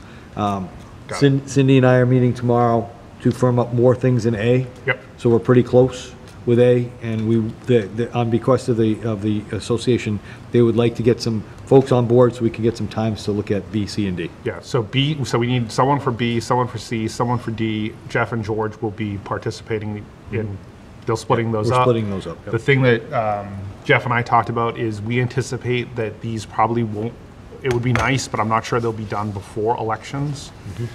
So our thinking was, again, will of the committee, whatever you want to do, was it might make sense to get someone to do B, someone to do C, someone to do D. It doesn't have to be 3 people, but perhaps people that aren't up for election, so we don't run into a situation where someone's negotiated something and then they're not reelected and then they have to pick back up again. So that was our thinking. So I'm off the hook. Yeah. Me too. Well, I am anyway, so. But we can do whatever you want, but that was, that was the I'd have rationale to for our find out, thinking, is yeah. avoiding a situation where someone gets 80% of the way and then they're not there anymore, so. So any volunteers to do B, C, and D? Or a volunteer for B? Admin? Chris, great. C? B? Chris said B. Whichever. How may I serve? Oh, great. Anyone for C or D? Anyone? I need to call to see if it's something I can do. I just want to make sure that I'm doing it right and not going to get into. So you'll do one as long as you're If being I can ethical? call, if Great. someone can, if I can call the ethics Call commission ethics, and I think you they can do say C or you're D. fine, but I don't want, Yep. I don't want anyone to say or to allege things We that. understand. Call ethics, but I Been think there, you're done clear to that. do C. Anyone or D. else willing? I believe you are. I Can't. I know, not you. Anyone else? I could probably do D.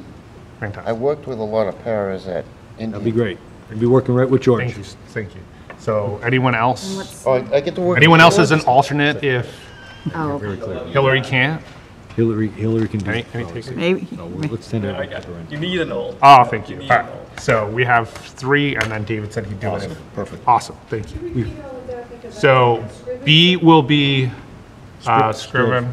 You and I. C will be, C, sorry, what do you? C is up in the air right now with Hillary. Hillary, if she's ethically allowed, otherwise David, and then D would be Stephen. Yes, yes. Fantastic. Thank you all for doing We that. forgot this. So I just wanted to Yeah, we'll forget bring that back. I'm just scanning anything else. So academic, did we miss academic calendar? Did I miss? Yeah, academic I missed it too. I'm looking at Sorry, the old one. thank you. Yeah.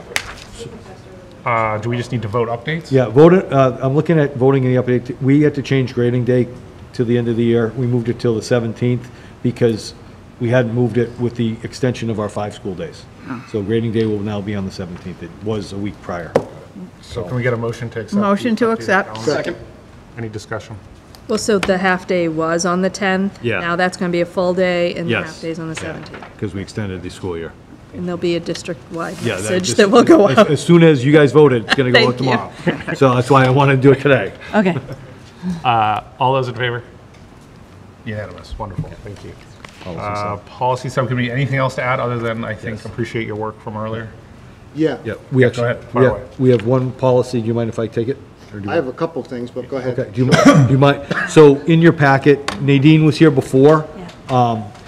We are out of compliance with policy EFDA, and I presented this to the policy subcommittee. Really, it was a couple of tweaks, but the major tweak was removing the lines under E, record keeping, removing letter C, graduating seniors and students that transfer out of district must pay all charges in full. Failure to do so may result in not being allowed to participate in graduation. That's against the law, and we shouldn't have this in policy, so I wanted to get it amended so that it's clean. So the policy subcommittee unanimously supported all the changes in this document, and I just need school committee approval. So we don't have it on the agenda, Jeff, or do we? I thought it was. I don't, under policy subcommittee, it's a, That's a subcommittee report, that's not a vote. okay.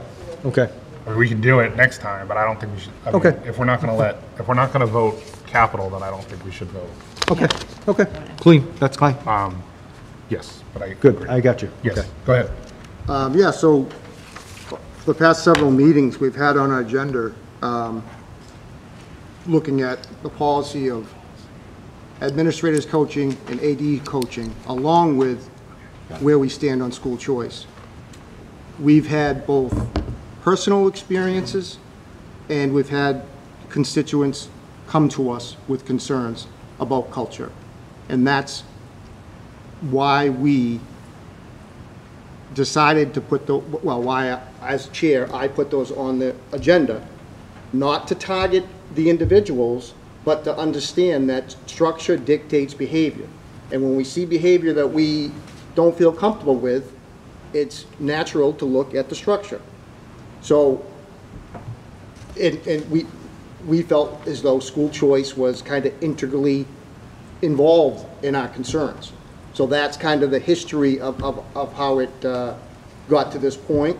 Thankfully, Jeff has offered to work with the policy subcommittee through workshops and maybe over the summer or sometime soon, and maybe bring in some of the stakeholders in this and make sure that we are ensuring positive, healthy culture for our students.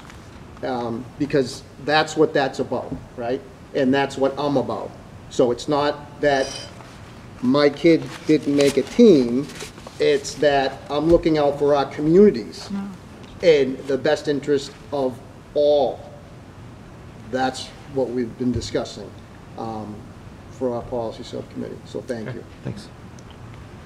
No facilities, nothing, legislative, anything? So just a quick thing, I did, as the liaison to our reps, I reached out to Allison Sullivan, had a great meeting with Allison in Lincoln, and she put playgrounds in Whitman on the governor's budget.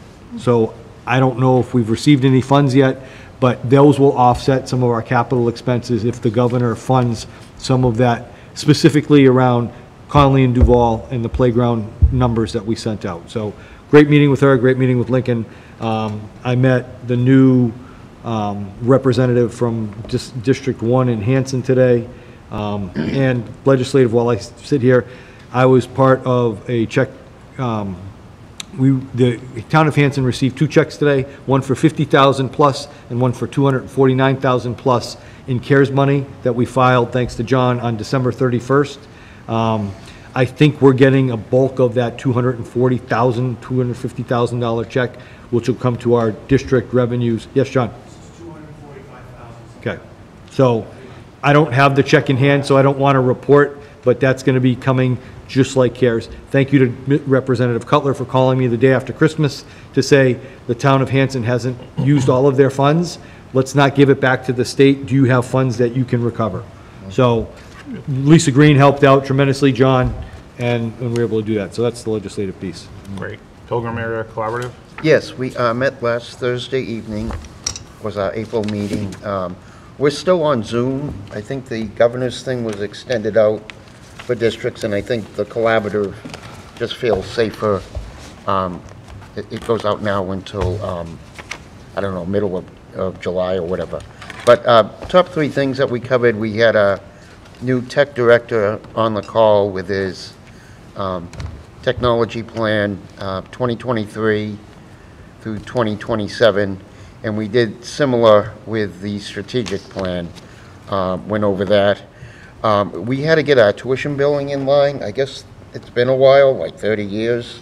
So like a regional agreement. Don't worry, it happens. So we did that, and we base it on Plymouth because we exist in Plymouth. We base it on their public schools and so forth, and what they have. And that was pretty much it. It was a good meeting. Unfortunately, we're close on quorum, but we made quorum, and that's it. Great. We do have to go into an executive session, but before we do that, the only other note I made, so our next meeting is scheduled for May, what was it? It's on the schedule? No. May 13th, May I believe. 13th. May 13th. So that would be after town meeting. So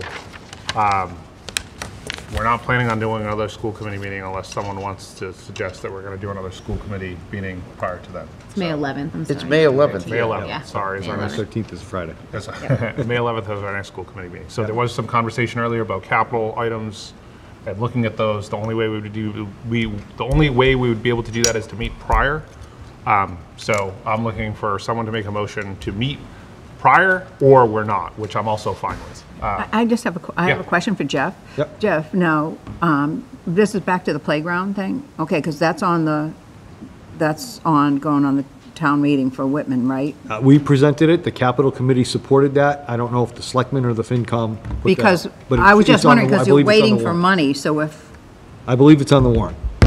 No, we won't know the money until August, yeah. when the governor's. So what do done. we do? Then So they would vote it, and then it would be reduced. Reimbursed? Correct. Okay. Yeah, and the selectmen can do that, right? The reduction in the amount? Yeah, if. It doesn't have to come from us. No, if money came I in think from that's, that. is Yeah, I that was what you're just- asking? yeah, I was I just think, wondering. right, because I know They'd sometimes send it they're directly to Yeah. them. literally right before town meeting. Yeah, Meeting, they're literally changing Yes. numbers. Yeah. I think the important part is placement. okay. All right. No meetings until May. I'm Everyone's good? booked.